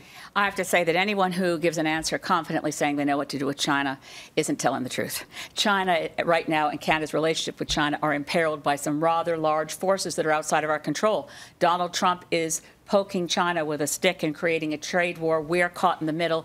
The arrest of the extradition request for Huawei executive Meng Zhu has created a situation where our number one concern should be, as much as I'm concerned about China stopping canola imports and turning down our hog products, the number one concern must be the safety of Canadians. Michael Kovrig and Michael Spavor should be our concern right now, not trade, not anything else. And that means that Canada's diplomatic relations with China have to deepen, have to show that we are serious about working with them. We are in a situation where anyone, as I said, anyone who says there are easy answers here is talking out of their hat. It is a very difficult situation. Donald Trump is difficult and unpredictable, to put it mildly. Meanwhile, People's Republic of China is a country which shows no respect for human rights. It is not a, obviously, it is a totalitarian dictatorship. And thanks to Stephen Harper, we're bound by the Canada-China Investment Treaty so that every state-owned enterprise from the People's Republic of China that operates in Canada is under the threat of Chinese retaliation. There are some very specific things that a government can do to stand up for interests, something that Justin Trudeau has failed to do. This conflict with the government of China has been going on for months now, and it was only in the last few days that Trudeau took the step of even naming an ambassador. There is no reason why it took him that long. Also, we can show resolve. We can stand up for ourselves. And as Prime Minister, I will pull the funding from the China-run Asian Infrastructure Bank. I do not understand, Canadians don't understand why their tax dollars are being sent to build roads and bridges in other countries that China has the ability to influence. I would also start to take the steps necessary to show China that when they start blocking our exports, that we will stand up for ourselves. But I will agree with you, Ms. May. The 2 Canadians who are held illegally in China must be the focus of our concern. We need a reset in our relationship, and it starts with having a Prime Minister that stands up for Canada. But if you cancel fossil fuel subsidies, which Stephen Harper promised he would do in 2009, it would have an effect on dozens of state-owned enterprises from the People's Republic of China, like the partial owners, PetroChina, Kitimat, owning part of the LNG project, Canada LNG it's called. We're throwing $220 million at that. I have been very clear that I do not support a free trade deal with China at this time because of the role of state-owned enterprises in their economy. But we're already committed, thanks to Stephen Harper's cabinet, which passed it under royal prerogative. You are misunderstanding what a Foreign Investment Protection Act means. No, I'm afraid you haven't read the Canada-China Investment Treaty. It gives Canadian businesses and investors the same types of protections. No, it doesn't. It is essential. It's essential. No, you have to read. We can't do business with another country if our investors don't have the same protections. You need to read what those who understand this agreement. It froze in place all of the discriminatory practices towards Canadian enterprises while giving the People's Republic of China state-owned enterprises the right in secret tribunals to bring charges against Canada and seek arbitration damages. And the first 6 months under this agreement lets them lean on us in diplomatic forms in closed doors, behind closed doors. The situation right now with 2 Canadians being detained in China in deplorable conditions is something that we've got to focus in on. It's something that requires all of us working together to ensure that they're returned safely, that they're treated in a dignified and humane way. There's been lots of concerns about that. That should be a focus. But when we talk about trade, I think it's important, whether it's with China or any other nation, we've got to look at the goal of our trade deals. So far, the trade deals that I've seen have focused on free trade without really benefiting workers. I grew up in Windsor, and I saw what free trade did. Unfettered free trade without protecting workers meant that the kids that I went to school with, their parents used to have great jobs in the auto manufacturing sector. They lost those jobs, and they're struggling because there wasn't a focus on making sure workers have a good opportunity. Free trade. That's got to be our focus. We're even subsidizing projects that outsource thousands of jobs. Free trade, good jobs for workers. Free trade with the United States creates billions of dollars of economic activity, creates well-paying jobs for hundreds of thousands of Canadians all across the country. Might benefit the people at the top, but it doesn't help people every day. We see our manufacturing sector has been hollowed out. You talk to the people who are making cars. I feel this one petering out a little bit. So let's go on to the next question, and it's for Andrew Scheer, the leader of the Conservative Party. Mr. Scheer, in 2017, you wrote on Twitter that you were pro-Brexit before it was cool. Are you still pro-Brexit now that it isn't? I'm always in favor of countries being able to chart their own destiny and control their own internal affairs. And it is now up to British lawmakers and the British people to determine what happens next. My focus is on restoring Canada's place in the world. We just talked about the difficulties that we're having with China. It's no wonder that the government of China doesn't take Justin Trudeau seriously. After he clowned around in India and after he accepted concession after concession after concession to Donald Trump without getting any wins back for Canada, it's no wonder that Canada has lost its place in the world under Justin Trudeau. I will restore the dignity of our country represented abroad by standing up for Canadian interests and representing Canada with strength when we face difficult encounters. When you respond, Mr. Singh, I hope you'll stay on Brexit at least for a bit. No, for sure. I mean, this is an issue where we're seeing that if you negotiate deals, deals that work in the benefit of the people that live in the country, we've seen massive benefits to having free-flowing trade between the European nations. They've done it in a way that's created benefit for workers. It's been beneficial for the people. That's how we've got to focus on trade. We have to make sure that it's done in a way that's fair. And what people have to strike the balance in Europe, they've done a good job of trying to strike the balance between making sure there's a free flow and people are able to have commerce, but doing it in a way that doesn't benefit the people at the very top and allow them to enrich themselves, but does it in a way that actually helps working people. And that's my focus. And with any trade deal, it's got to be a focus. Yeah, let's talk about There's got to be a focus on workers. Yeah, Brexit is a tragedy of enormous proportions. What's happened to our colleagues, the Parliament of Westminster, the people of the UK, is disastrous. The whole, and I want to get to something that may sound like I'm leaving Brexit, but Brexit was a manipulation of public opinion through the invasion of the privacy rights of Brits from things like Cambridge Analytica. It was mining data and making up lies that perfectly fit the people who would then hear those lies. So the referendum was won through deceit. We must, I mean, I hope and pray that my colleagues in the British Parliament, and I do have one Green colleague, Carolyn Lucas, that they find their way through this, because Boris Johnson's bullying efforts will not work. Thank goodness the Parliament at Westminster and its House of Lords managed to stick with the fundamentals, that he couldn't pull the plug and call an election. No one's tried that in the British Commonwealth since Stephen Harper. I do want to get back to you, Mr. Scheer, and there's a reason why I asked this question besides that it was a pretty clever way to phrase it. And I want to stick up for the guy who's not here. Justin Trudeau has written out this whole 3-year process, and the result has been that when he meets a British Prime Minister, he's seen as the representative of a valued ally, Canada. And when he meets European leaders, whether in Brussels or in Paris or elsewhere, he's seen as a valued ally. By taking sides in a question like that, do you risk jeopardizing half of that delicate balance? Well, keep in mind that Justin Trudeau himself expressed his position on the very same question, and that is what prompted me to express my opinion. If we want to talk about positions that leaders have had on different issues, I wish Justin Trudeau was here so I could ask him the question of what exactly about the basic dictatorship of China he admires. He said that on film, that when he was asked to pick of all the countries in the world, which country other than Canada he admired the most, he said the basic dictatorship of China. Now that we see what's going on and how he has handled Canada, I think we see a glimpse into his rationale on that. But I will always stand up for Canadian interests around the world. That includes being able to sign a free trade deal with the European Union, as the previous Conservative government did, and in the eventuality with the United Kingdom as well. That what is I'm something concerned that about, but not surprised about, Paul, is that when Mr. Scheer talked about being pro-Brexit, and he's had some association with yellow vesters, it seems to be this idea of this instilling fear in people. And really, the fear isn't in new Canadians arriving. There shouldn't be any fear in using language like defamatory language towards people who are seeking asylum because they're fearing persecution. Really, the reason why we're in a difficult position in Canada is because decisions have been made that benefited the wealthy and the powerful. Now, corporations continue to enjoy massive loopholes and tax benefits that everyday people don't have. That's where we should put our focus, not on the idea that new people coming to our country are somehow a threat. And that's kind of the sentiment behind why Mr. Scheer uses this type of language around being pro-Brexit, being closely affiliated with yellow investors. These are the type of things that instill fear. We believe in opportunity and coming people come together. That's just absolutely not true. The Conservative Party and I will, as Prime Minister, continue to ensure that Canada has an immigration system that welcomes people from all around the world.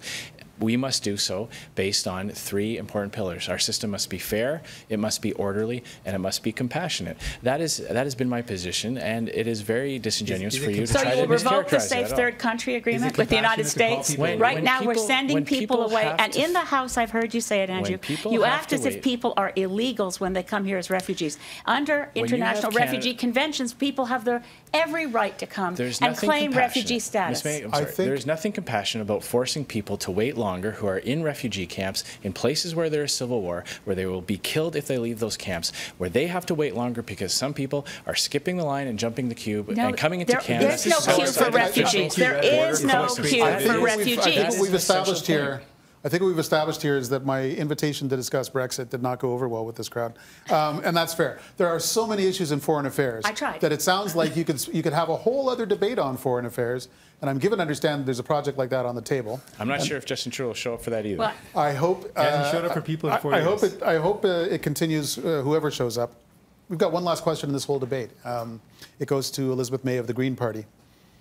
Ms. May, you've called for shifting Canada's focus and funding away from NATO. But given Vladimir Putin's military muscle flexing and the other strains on European unity, doesn't NATO increasingly look like a pillar of the peaceful post-war order that Canada should be doing everything it can to support? I think that the question is based on a twisting of an answer I gave to a colleague at CBC, perhaps. It was based on your interview with Vasha. Yeah, what I said was that our interest in NATO should be to transfer NATO's interest towards nuclear disarmament. We have a real threat to global survival. The only thing that can outpace the climate disaster as a threat to human survival is nuclear war. Canada has not signed the UN treaty to abolish nuclear weapons. We are part of NATO. NATO is a shared defense alliance, but we need to make sure it's working in the interests of our future, and that means we need to engage NATO to be part of an effort to counter the disastrous situation that Trump and Putin want to undo the work of Reagan and Gorbachev. So this is a significant concern. We also believe that the Canadian military should be properly funded. We don't have surveillance on our Arctic shores. We don't have anyone there to intercept Russian vessels that land, and they do land. People come ashore, and we have absolutely no capacity to deal with that. 2 current elements of Canada's current NATO policy. One is the Canada-led battle group in Latvia. You support that? We would review all of our NATO commitments because we also need to ensure we have the resources to pull ourselves out of 59th in the world as a contributor to UN peacekeeping. We need to operate within UN-sanctioned efforts where there are real crises around the world and hot spots where we're not pulling our weight. 59th in the world for peacekeeping isn't good enough. So we would review, not pull out. The other is the plan to increase military spending by about half to get closer to meeting NATO targets? NATO targets aren't as important to the Greens as the target that was accepted by Canada to 0.7% of our GDP to overseas development assistance. Peace and security in the world is much more won by ensuring that girls are educated, people are fed, and that the festering hotspots of the world get the effort to keep a sustainable peace in place. We have to be the anti-Trump in the world, and that means not flexing military muscle half as much as making sure we meet the SDG Sustainable Development Goals. Andrew Scheer on Canada's NATO commitments. Well, I believe it's essential that Canada is a full partner in NATO, and that means meeting our targets for over time getting to that 2% target. It's essential that we are there to show support for our allies. There are dangerous areas throughout the world and throughout Europe as well. We've seen what's happened in Ukraine as the government of Russia, Vladimir Putin's regime has ignored the sovereignty of Ukraine and is in the process of annexing part of Ukraine. I wear as a badge of honor that I am the only party leader who is currently banned from entering Russia because of my support for Ukraine. A Conservative government under my leadership will ensure that Canada is supporting Ukraine with real materials that will help them fight against Russian aggression. We will also ensure that we meet our targets. And I have to note that under Justin Trudeau's leadership, Canada has not been able to give our men and women in uniform the equipment they deserve. We are now in a situation where we have replaced our 40-year-old CF-18s with 40-year-old F-18s from Australia. He has completely bungled our procurement process for our armed forces. I will fix it. We may agree on that, but I think in fairness, we should also acknowledge the bravery of Chrystia Freeland, who, as our Minister for Global Affairs, is also banned by Putin and used to live and work in Russia. She took quite a lot of chances. Justin Trudeau needs to explain why he attempted to normalize relations with the Putin regime. And I wish he was here I looked at your policies on foreign policy today, Andrew, and I realized if anyone wants to know where you stand, just figure out what Trump wants. Because you want to move our embassy to Jerusalem, take our role away as being an honest broker in that part of the world. You want to join with the U.S. and build an anti-ballistic missile system. So you will do what Trump wants. You might as well be, he might as well be the ventriloquist and you're Charlie McCarthy. That's just false. Well, I mean, let's give Shahir a chance to respond and then Mr. Singh. Sure. No, look, I have continually advocated for Canada to be a full partner in NATO. I believe that we should not sign away our sovereignty on our foreign affairs, which is what Justin Trudeau did when he signed NAFTA and conceded a huge concession to the United States on future trade deals and on exports of certain Canadian products. I believe that Canada must recognize that in the conflict in the Middle East, there is only one side that tries to minimize human casualties, and that is Israel. We have an obligation to support the democratic state of Israel, the place in the region where people have the most freedom, and absolutely I will be an unapologetic defender of the right of Israel. So it's not okay when Russia occupies Crimea, but it's okay for Israel to occupy Palestine. Just to pick up a point that Ms. May brought up, that Mr. Scheer seems to be willing to do whatever it takes to support and continue Trump's policies. That, to me, does not show strength. If we want to be strong, this is a massive failure of Mr. Trudeau. And I pick up on Ms. May's point. A massive failure of Mr. Trudeau is to not stand up to a leader of a country, Mr. Trump, who is stripping kids from the arms of their parents. To not call that out for the shameful act that it is shows weakness. And the fact that Mr. Scheer stands here today and is not willing to condemn Mr. Trump for his horrible treatment of other human beings, of other fellow brothers and sisters, is another example of how he is no stronger than Mr. Trudeau and cannot provide the strength of leadership that we need. We need someone who's willing to call out injustices around the world. Will you call out Mr. Trump? I don't think so. You don't have the courage to do so. I do. You need to be strong. Okay. That means calling out injustices. Conservative foreign policy one at a time, and because he's taken a lot of accusations. Let's talk about Canada's funding under Justin Trudeau, funding UNRWA, a United Nations organization that is funding elements within the Middle East that foment and encourage anti-Semitism and terrorism. They run schools in permanent settlement refugee camps for 70 years. I will pull the funding from UNRWA and ensure that Canadian taxpayers' dollars are not going to advocate terrorist activity. They run schools, Andrew. I have been to the schools. I went there with 18 MPs from our Canada-Palestinian Parliamentary Friendship Group, and it is terrifying to see a small school where an illegal, I'm sorry, but it's illegal appropriation of Palestinian land for giant infrastructure of a big community where there were soldiers in the olive garden. The children throw rocks. The Israeli soldiers are there armed to the teeth. It is a terrifying situation. It's a humanitarian crisis. And the reality is Israel, I stand absolutely foursquare for Israel, but Mr. Netanyahu's policies are a danger to the region. There is one side in the conflict that tries to maximize human casualties, and there is one side that tries to minimize human casualties. I will always ensure that Canada is there to support the state of Israel and its right to exist. I was worried at the beginning of this debate that there wouldn't be enough clear distinctions among parties. I think at the end of the debate, I don't have to worry as much anymore. Thank you very much for your contribution, everybody. You've heard the debate, and now it's time for the final pitches for your vote. Each leader will now have 90 seconds to make a final statement. We've drawn lots for the order, and we'll hear first from Elizabeth May. Thank you, and I want to thank Citytv and Maclean's for giving us this opportunity, just barely 24 hours into the writ period. Who knew? And I also want to say to every Canadian who's watching tonight, please consider voting Green this time. I will be enormously honored to have you give us a serious consideration. Look at our full platform. Look at our policies, and look at the fact that we will be issuing a fully costed budget that has been reviewed by the Parliamentary Budget Office. We are serious about what we are proposing. We know Canada can do this. We can bring in universal pharmacare. We can ensure affordable housing. We can make sure our kids can afford to go to university by eliminating tuition. We can pay for these things, and we can stimulate our economy through a transformation that the likes of which Canada hasn't seen since we came into our own as a modern country in the era of the Second World War.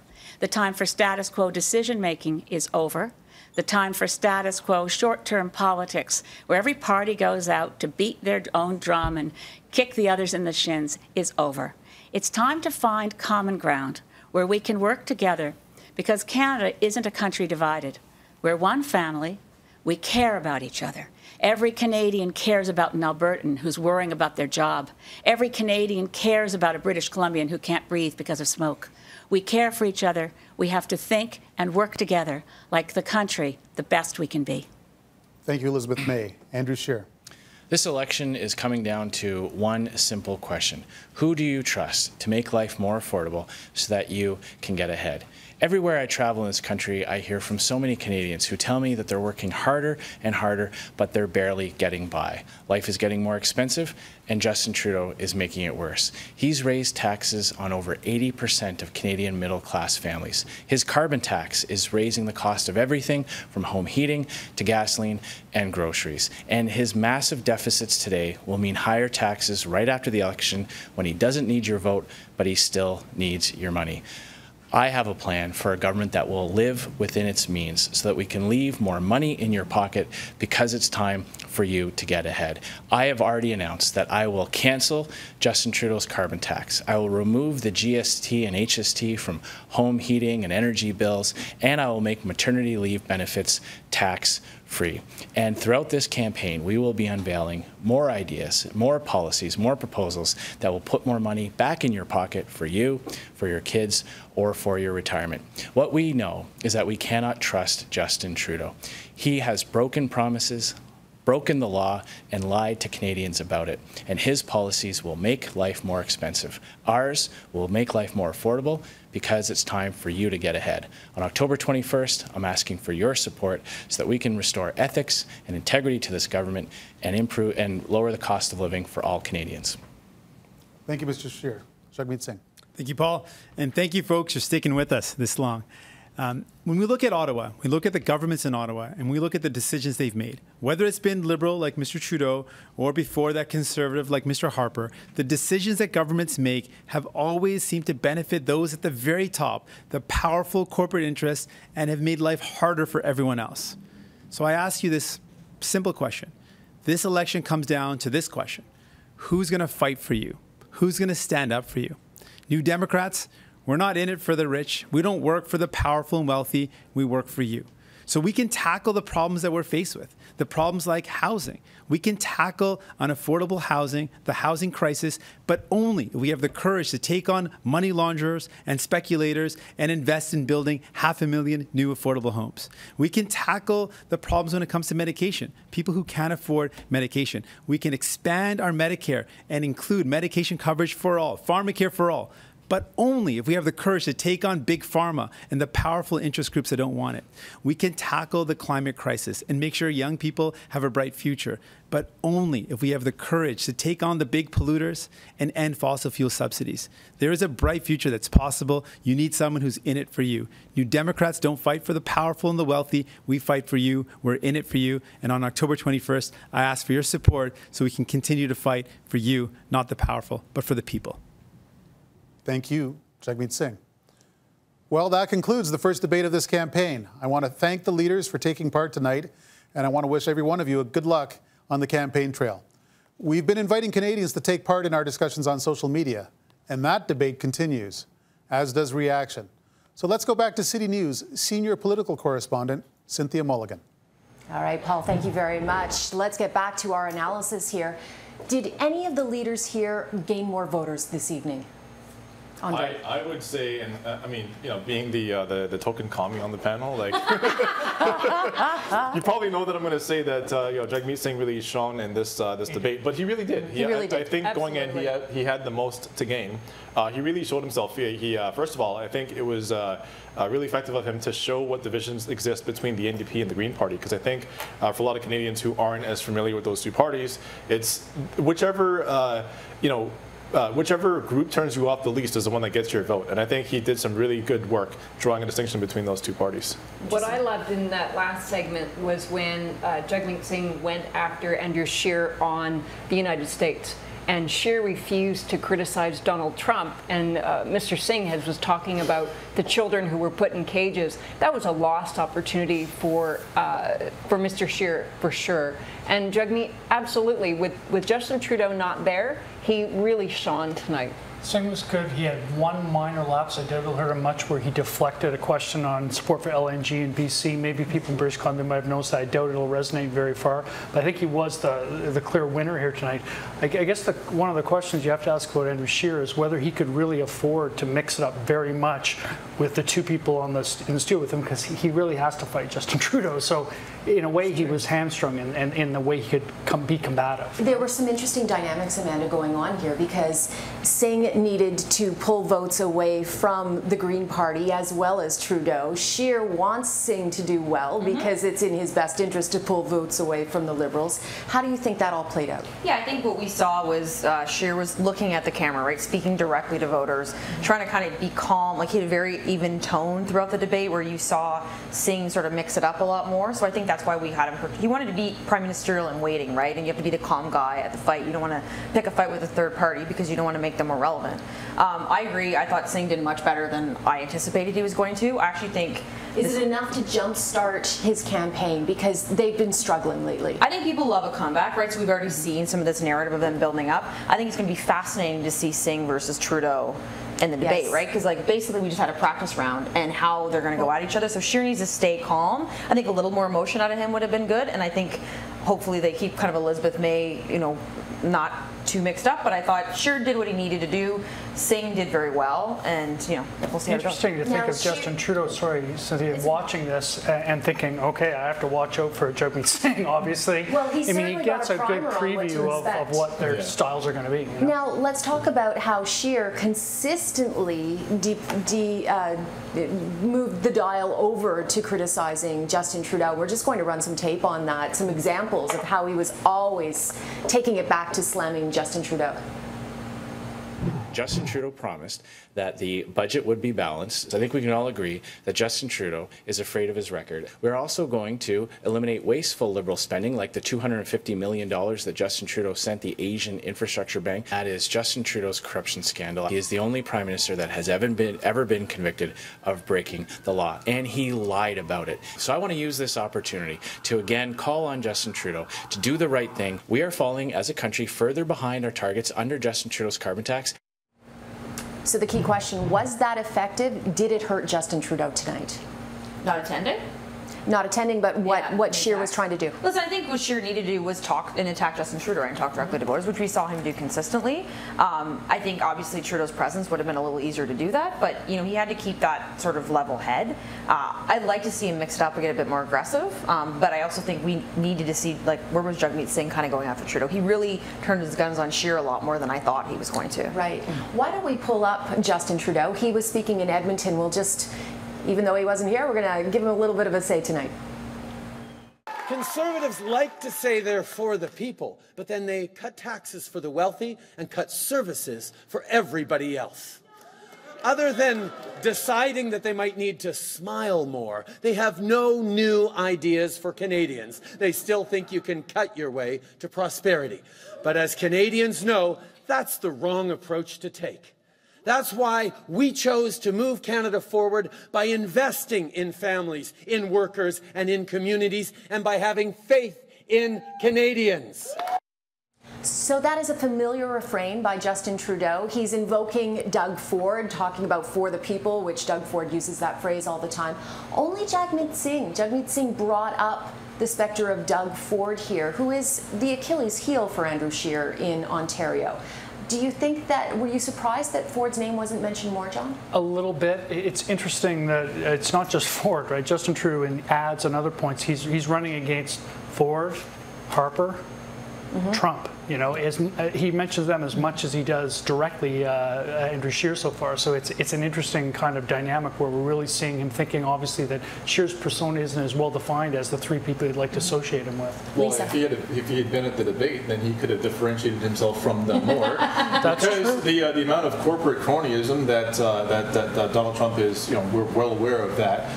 If he'd been able to be at the debate, he could have explained himself a little bit on SNC level, and he could explain the fact that of the Canadian families and corporations named in the Paradise Papers, now how many of them been prosecuted? You know, how many of them are the CRA publicly going after? But at the end of the day, I think Justin Trudeau is exactly where he should have been tonight, not at the debate, which is being held in Toronto.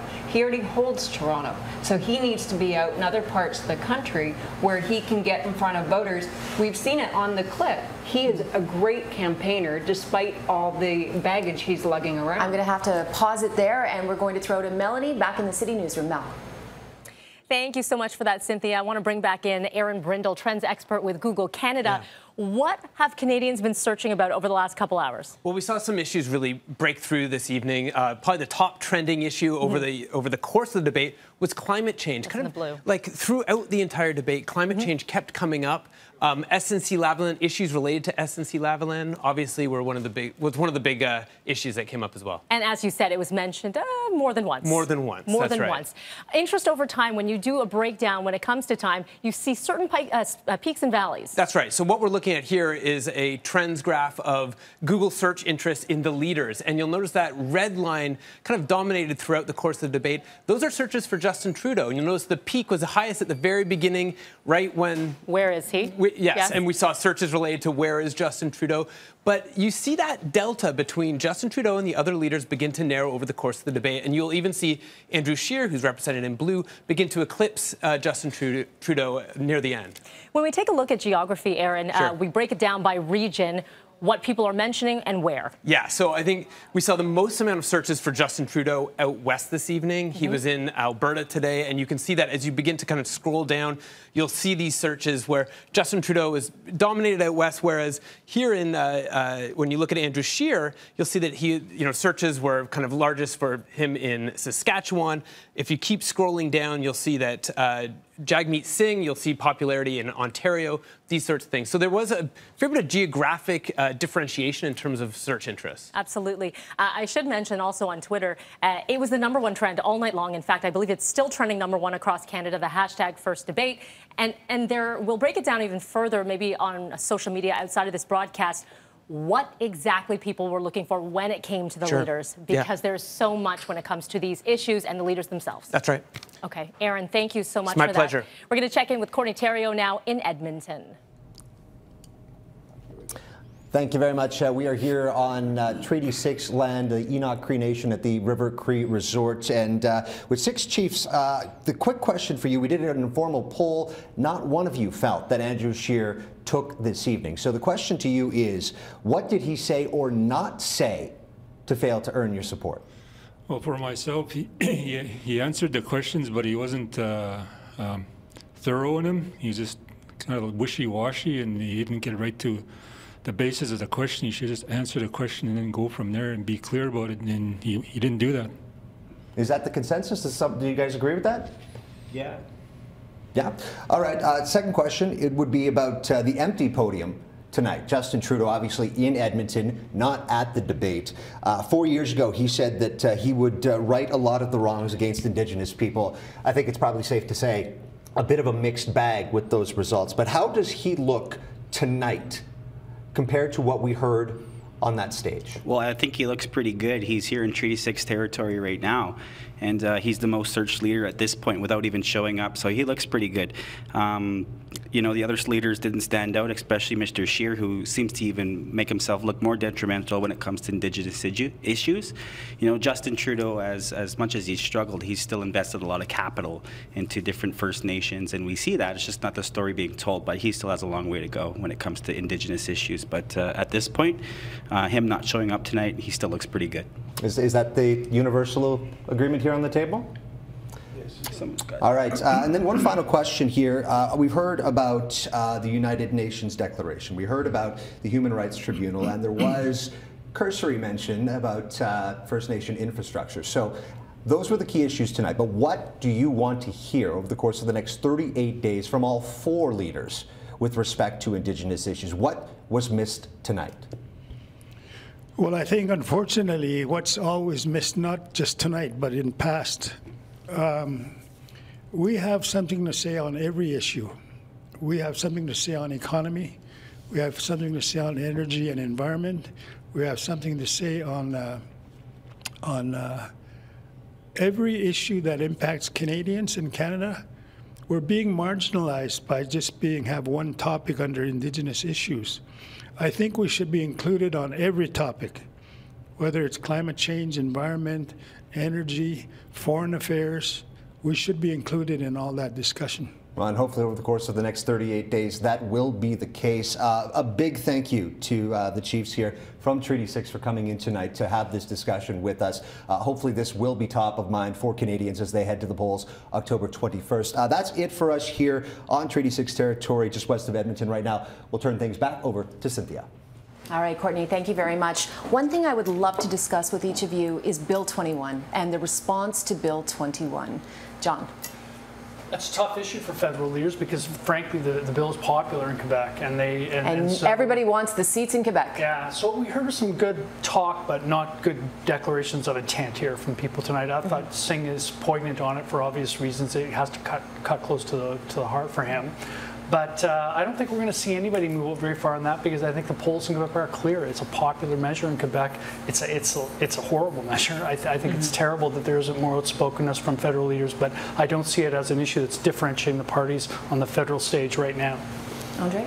Frankly, this is embarrassing. I agree. You know, what kind of country are we supposed to be exactly? Are we a country that values diversity and multiculturalism and all these other buzzwords that we throw out? Do we actually value people's human rights? Do we believe that people should be able to freely exercise their religion to the extent that it doesn't harm anybody else? We keep saying that, and yet an entire province has declared that all of those rights are null and void for you if you outwardly wear your religious expression, except one. That's absolute garbage. I can't accept. I can't accept anything other than we are going to fight this this oppressive move against people's human rights. Apparently, if we're all Canadians, I think we should all be able to come to the same conclusion that if you are of a different background, race, religion, creed, etc., then your outward expression of that marginalization or of that racialization or of what your religion is should not be punished by any sort of public agency, least of all the government that's sworn to protect you. Let's end, we just have a minute or so left on the SNC-Lavalin.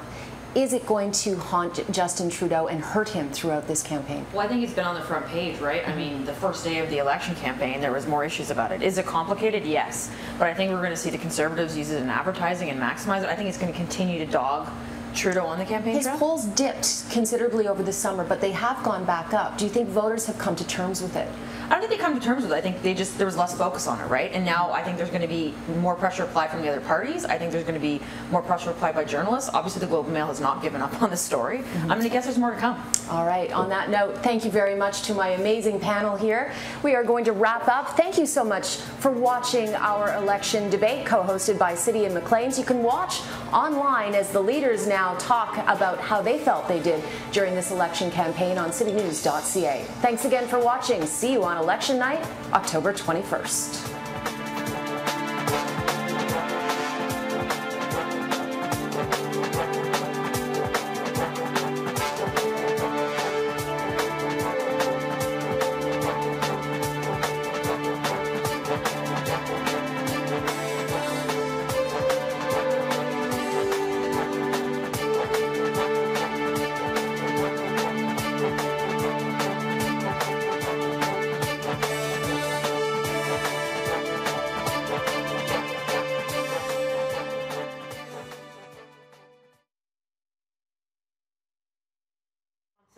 Are you worried that comments criticizing other world leaders may set the stage for impediments to foreign relations if you were to assume office? I don't. I didn't say anything pejorative about anyone.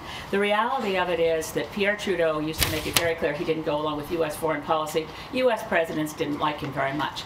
I have worked with world leaders. I know Mikhail Gorbachev. I know Bill Clinton. I think that world leaders will recognize Canada when they have a leader who actually understands diplomacy, international affairs, and at some point, when someone like President Trump appears to encourage his own citizens to shoot immigrants, it's wrong not to let him know that that's unacceptable, and we need to revoke the safe third country agreement with the U.S. Ms. Mayor, don't seem more interested in debating Justin Trudeau tonight. He didn't really seem to engage with either you or Mr. Singh, barely looked at you often. Why do you think that was? Well, I think because all of us want to debate Justin Trudeau and hold him to account for, I don't call them broken promises. Electoral reform wasn't a broken promise. It was a massive betrayal. But I did feel that we engaged with Mr. Scheer. He wanted to deny that his foreign policy was written by Donald Trump. I think it's outrageous to suggest that Canada would lose our possible role as an honest broker in the Middle East by following along with Trump and moving our embassy from Tel Aviv to Jerusalem. That's a very bad idea. On Bill 21, none of the leaders on the stage were willing to endorse a federal intervention on a bill that I think you all agree is a huge issue in terms of freedom of religion. Is that not just because you're all seeking